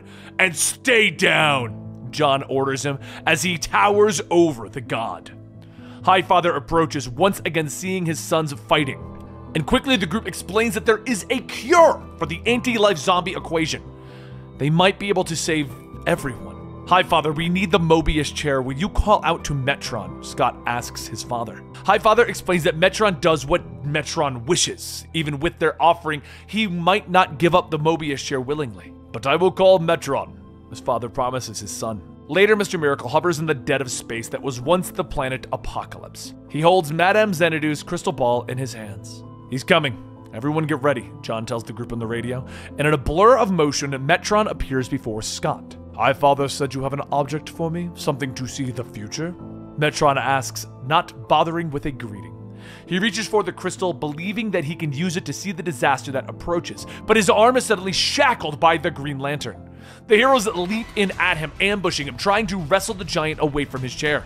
But quickly he overpowers them, tossing them aside. Metron then steps aboard his chair once more, quickly escaping into space. Mary and John fly as fast as they can, trying to catch up. "Wait, please!" John calls out, and as Metron slows, John floats before him. He explains that they didn't want to fight, but that they only need his chair for a moment, and the god stops, and he stares at them as they explain what is happening on Earth. They explain the anti-life equation zombies. They explain that there is a cure. They explain that he alone can help them save the universe. I don't care, he tells them simply, but Mary has the wisdom of Solomon. If we fail to contain this and death wins, what happens to knowledge? She asks him, and Metron stares at them for a moment. You should have opened with that instead of an ambush, he tells them. Metron agrees to let them use the chair if he can look into the crystal ball. There is something I have seen in the future, but I know not how it begins, he tells them. With their agreement made, Vic sits in the chair, and energy crackles as the endless knowledge floods into his mind. Vic, do you know about the cure? Vic nods. I need to recode my blood. The life equation is there, he tells them. John tries to thank Metron for his help, but the god is barely listening. He tells him that he must go, and he quickly flees in the Mobius chair. He took one look into the future and hurried away. Dinah whispers, and as the heroes return to Earth, they are unaware of the Black Racer's presence. He is sitting and watching as one of the asteroids from Apocalypse begins to quake and glow, and suddenly it explodes, revealing the death within. Darkseid roars in rage and madness, and in New Genesis, the High Father turns and sees the fire that falls from the sky. He yells a warning to the others as he hears his son screaming from outside the gate, "Father!" Orion yells as the High Father rushes forward, and the unliving Darkseid is already among them. With the most powerful heroes remaining on a quest to obtain the Mobius chair, John Constantine made his move. He stands in front of a room in the Tower of Fate. When Dr. Fate appears, the magical hero looks at the door, questioning John about what's on the other side. What's in this room? Why can't I see inside? He questions. Because the door is closed. John quips.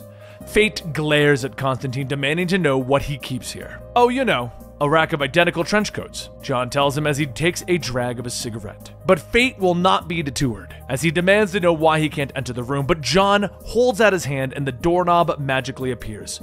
He slips inside, looking back at the doctor. Look, don't worry about it. This is the Tower of Fate, so whatever is in here is clearly meant to be in here.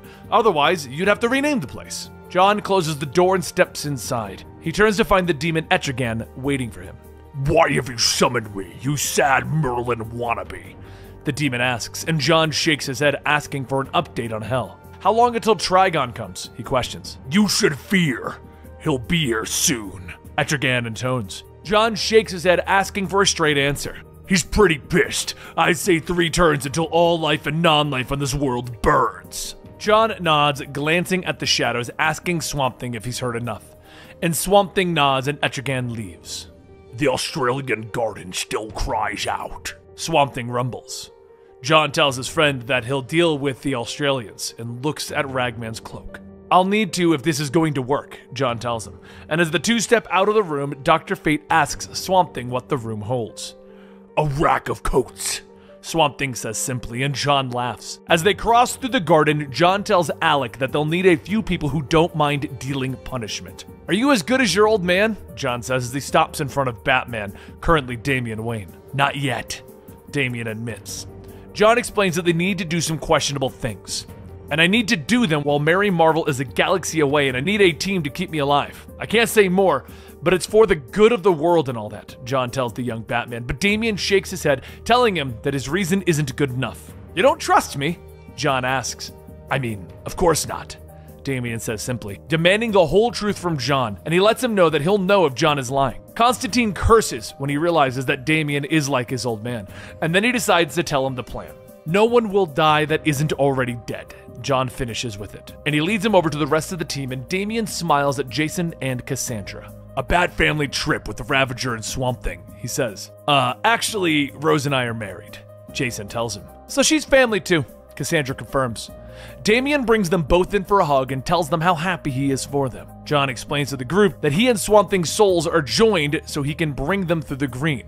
Moments later, Alec pulls himself out of a stand of trees looking out of Ananda Parbat. That's a lot of anti-life, Jason notes as they come out of the portal and he draws his pistols. If there's a cure, we can't kill them, Cassandra tells them. But the heroes leap into the approaching army of undead ninja assassins, and as he fires, Jason asks Rose what they should do when they reach the gate. We knock politely, she tells him simply as her blades cut through another ninja. Get the blighted ones off me! She yells as she moves towards the door. Of course, keeping the undead off of each other was in our vows. Jason nods as he keeps firing. Rose knocks on the door and it opens with a squeak. Deadman floats out, greeting them. Welcome, my friends. Welcome to Nanda Parbat. He shouts as the warriors of Nanda Parbat flood out and begin to attack the ninjas. Follow me. Would you like something to drink? Maybe some snacks? He asks as he floats back into the city. Inside, John Constantine discovers the Spear of Destiny, which has been guarded for centuries. Is that what you've come for, Hellblazer? Rama Kushna asks him. He reaches forward, but Rama Kushna explains that she will protect him and his friends, but never allow the Holy Spirit to be taken from this place. And John lowers his head. I know. I'm sorry, he whispers as he whirls on her, stabbing the spear through Rama Kushna's chest. No! Why?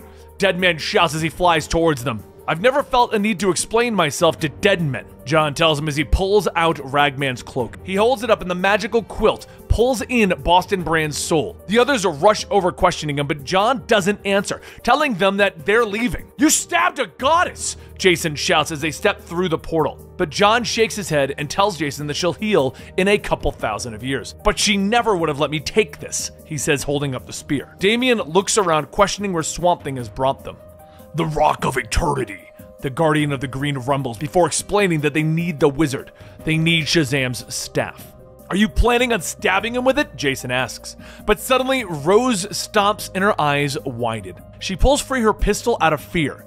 Get us out of here, Constantine, she orders, raising that pistol, firing at the bolt of lightning that suddenly shoots across the room. The bullets don't even slow Captain Marvel Jr. down as he slams into Jason Todd, breaking the troubled hero in half. Swamp Thing's tendrils grasp the former hero as Damian launches explosives at him. Rose goes to her husband, pulling off his helmet, and she pauses briefly to throw a knife behind her, killing the wizard before he can attack. Freddy continues to fight as John orders the others to find the staff. Cassandra reaches forward, but doesn't hesitate when she shouts the magic word. Shazam! She bellows, transforming before their very eyes. She launches herself at Freddy. Cassandra was the greatest hand-to-hand fighter left on the planet, and the young boy didn't stand a chance.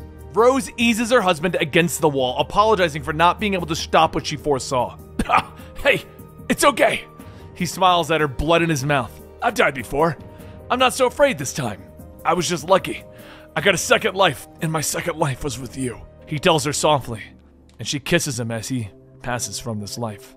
They return to the garden, and Rose demands that John promise her that this was worth it. I promise that this was the only way, and if I'm wrong, well, we'll all be too dead to notice. As the others walk away, Damien walks over and reminds John what he told him about their mission. I told you I wouldn't kill anyone that wasn't already dead, John reminds him. Batman cracks the wizard across the jaw, dropping him to the ground, and John watches as the young man walks away. You deserved that, a ghostly voice whispers to John, and he turns to see Spectre floating behind him. Oh, what a shock. The ghost of wrath thinks I deserve a punch to the face, John quips. Spectre leans forward, telling John that he is capable of stopping what he is doing. I know, Jim, John says, lighting a fresh cigarette. He looks at the Spectre, telling the Spirit of Vengeance to use a little insight. What do you think I'm motivated by? John asks, and the Spectre smiles at him and flies away. Good night, John. In Australia, Penguin leans over the table, asking Professor Ivo once more if the Amazos are ready. Very nearly, Ivo informs him. Anger swells up in Cobblepot, and Ivo reminds him that one wrong calculation and Amazos will kill them as well. Penguin continues to yell, and suddenly two of the androids appear behind him, their eyes glowing menacingly. Considering I am the sole survivor of a superpowered, artificially intelligent army that can destroy the very planet that you're standing on, maybe you should review your tone. I will be done soon. The undead can wait a little longer. Meanwhile, over in Gotham Garden, Cyborg finishes recording his blood to the life equation. John nods, leaning down to pet Crypto, asking what their next step is. But Cyborg isn't actually sure how to turn the equation into a cure. If only we had the world's greatest biochemist with us, Damian notes as he tries to play fetch with Ace, and he leaves them to go speak with Swamp Thing. Little Batman, I am sorry about Jason. He seemed like a good being, Alec rumbles. Damian expresses his appreciation and then tells Alec that he wants Jason to be the last lost from this virus. And for that, we're going to need Alec Holland, Damian tells him. But Swamp Thing shakes his head, explaining that even Alec Holland can't create the cure on his own. Damian agrees and tells him that the man wouldn't be alone. So, a short while later, they're all brought together, linked by the green with Dr. Fate's telepathic abilities.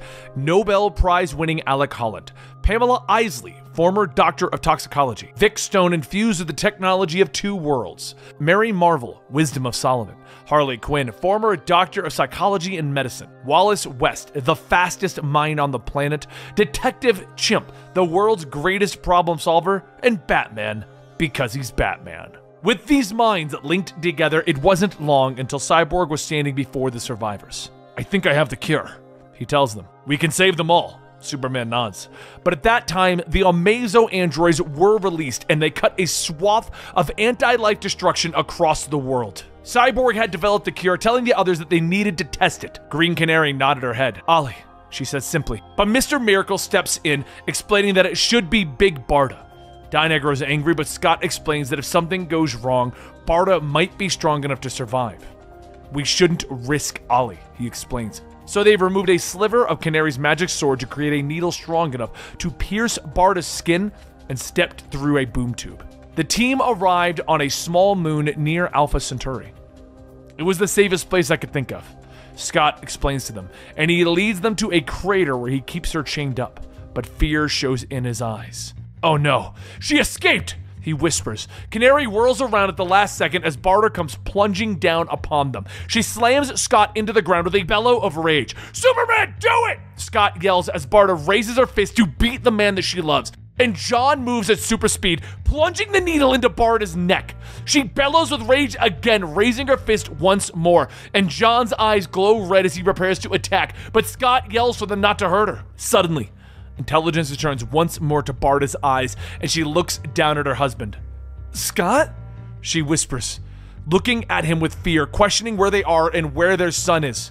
"He's safe. He's on New Genesis. We'll go to him. We just have to save the Earth first," Scott tells his wife with a smile. Meanwhile, over in the Tower of Fate, John Constantine pulls off the cloak that was trying to attack his soul. "Yes, cloak, I know my wicked soul belongs in you, but give it a rest, will you?" he curses. Suddenly, the door to his secret room explodes inward and Zatanna steps inside. "Hello, Z," John greets her, but she's angry and demands to know what he has done. She looks around at the magical weapons that John has gathered and asks what is he planning. "Now, can you trust me?" John asks her, but Z shakes her head. "Of course not, I've known you too long," she tells him. John nods, telling her that he's going to do things, but will need her help. "If I tell you what I'm going to do, you'll try to stop me," he explains, and he suddenly glances at the door, telling Zatanna that he spent years hiding this place from Dr. Fate. "You just left the door open so that anyone could walk in?" He curses as Phantom Stranger steps out of the darkness.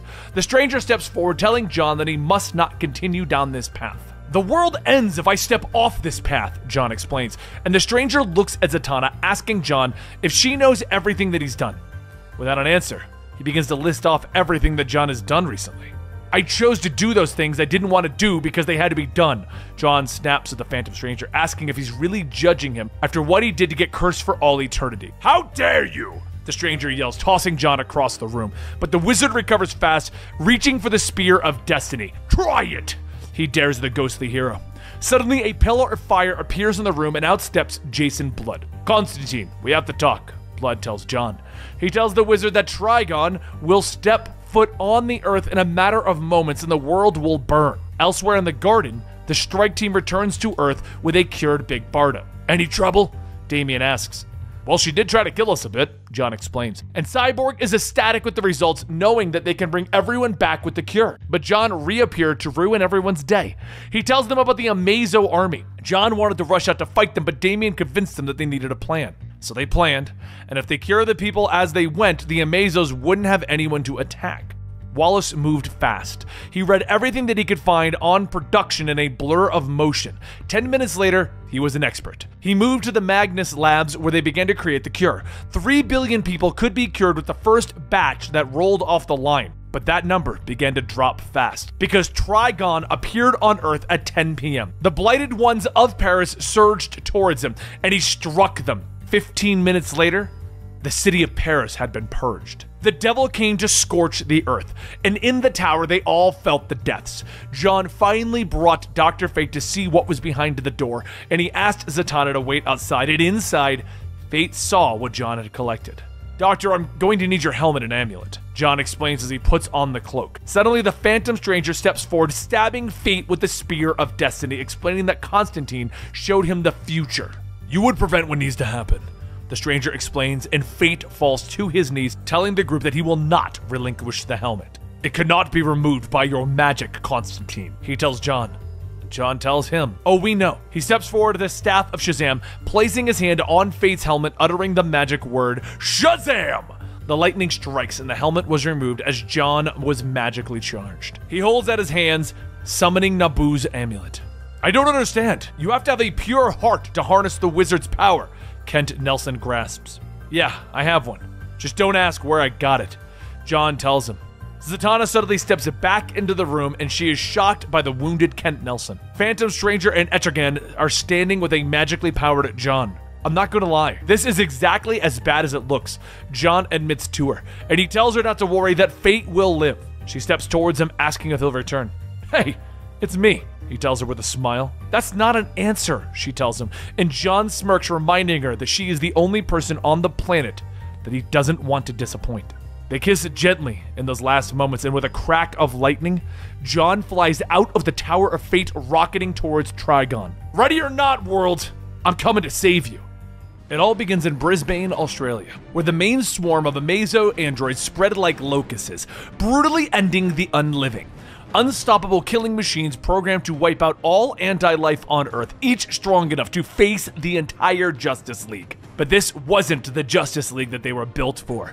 These were warriors, wielders of the living lightning, the greatest trained fighters on the planet, holders of the most powerful weapons in the universe, and literal gods. A desperate last line of defense, risking everything to protect the anti-living from the artificially intelligent.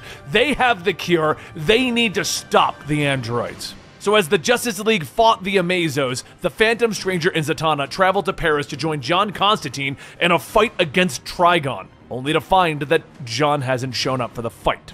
Trigon stops for a moment from his spread of destruction and looks at the Phantom Stranger, asking, shouldn't you be walking forever in limbo? You're not supposed to choose a side. But while that fight gets ready to take place, over in the Australian garden, the source of the Amazo army, the Super Sons, travel to take them out remotely. John looks out at the burning remains of the infected, stating that they could have saved them. They didn't have to die. Damian tells him that the people inside couldn't have known that there was a cure. Not to sound callous, but we can't stomp for the dead. Before John could react, he is struck hard across the face, and Damian calls out to his friend, but at that moment, an Amazo crashes down, barely missing him. While John holds the android in place, Damian leaps up, placing a small device on the Amazo's head, and a second later, it electrocutes it. The Australian bunker has proven impenetrable for 5 years, but its residents tried to kill Superman's best friends, so that was about to change. A few seconds later, the walls of the bunker explode, and John walks in, holding the Amazo's head, asking, where is Professor Ivo? We need to stop these things. Penguin walks up, telling him, no, that won't be happening. We've planned our personal oasis here long before the virus struck. Do you think that there isn't a measure to kill a Superman? Guards! But as Penguin points his umbrella, the guards remain still, and Penguin asks, what are you waiting for?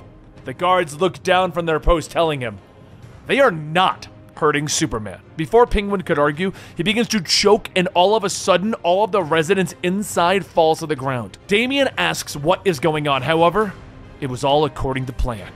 Outside, Constantine is using Ragman's cloak to absorb all of the corrupt souls, and Constantine knew exactly where to find the most corrupt ones still on Earth to power up his abilities. Superman flies out, asking what he's doing, and Constantine pulls back Dr. Fate's helmet, telling him, it's okay, the cloak only targets the truly evil. If they were taken, then they deserved it.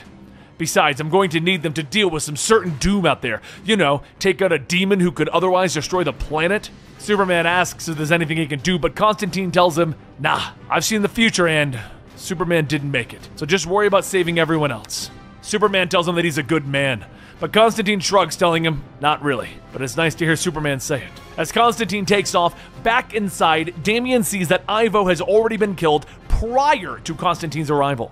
So John and Damian take the Amazo head to the only other person that might be able to help them get into the android's head, Cyborg.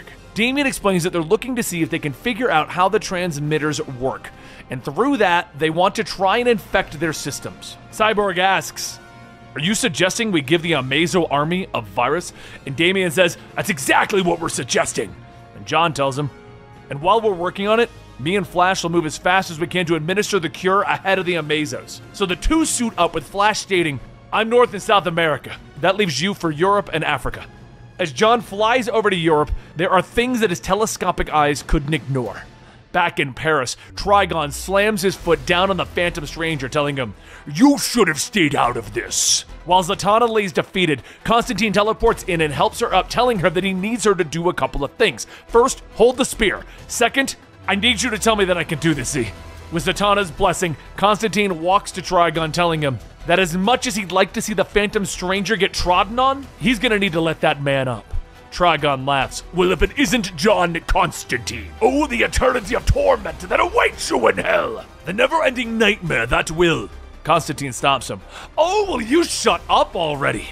And with the speed of Mercury, paired with the power of Zeus and the strength of Hercules, enhanced by all of the Lords of Order and 100 angry souls, Constantine strikes.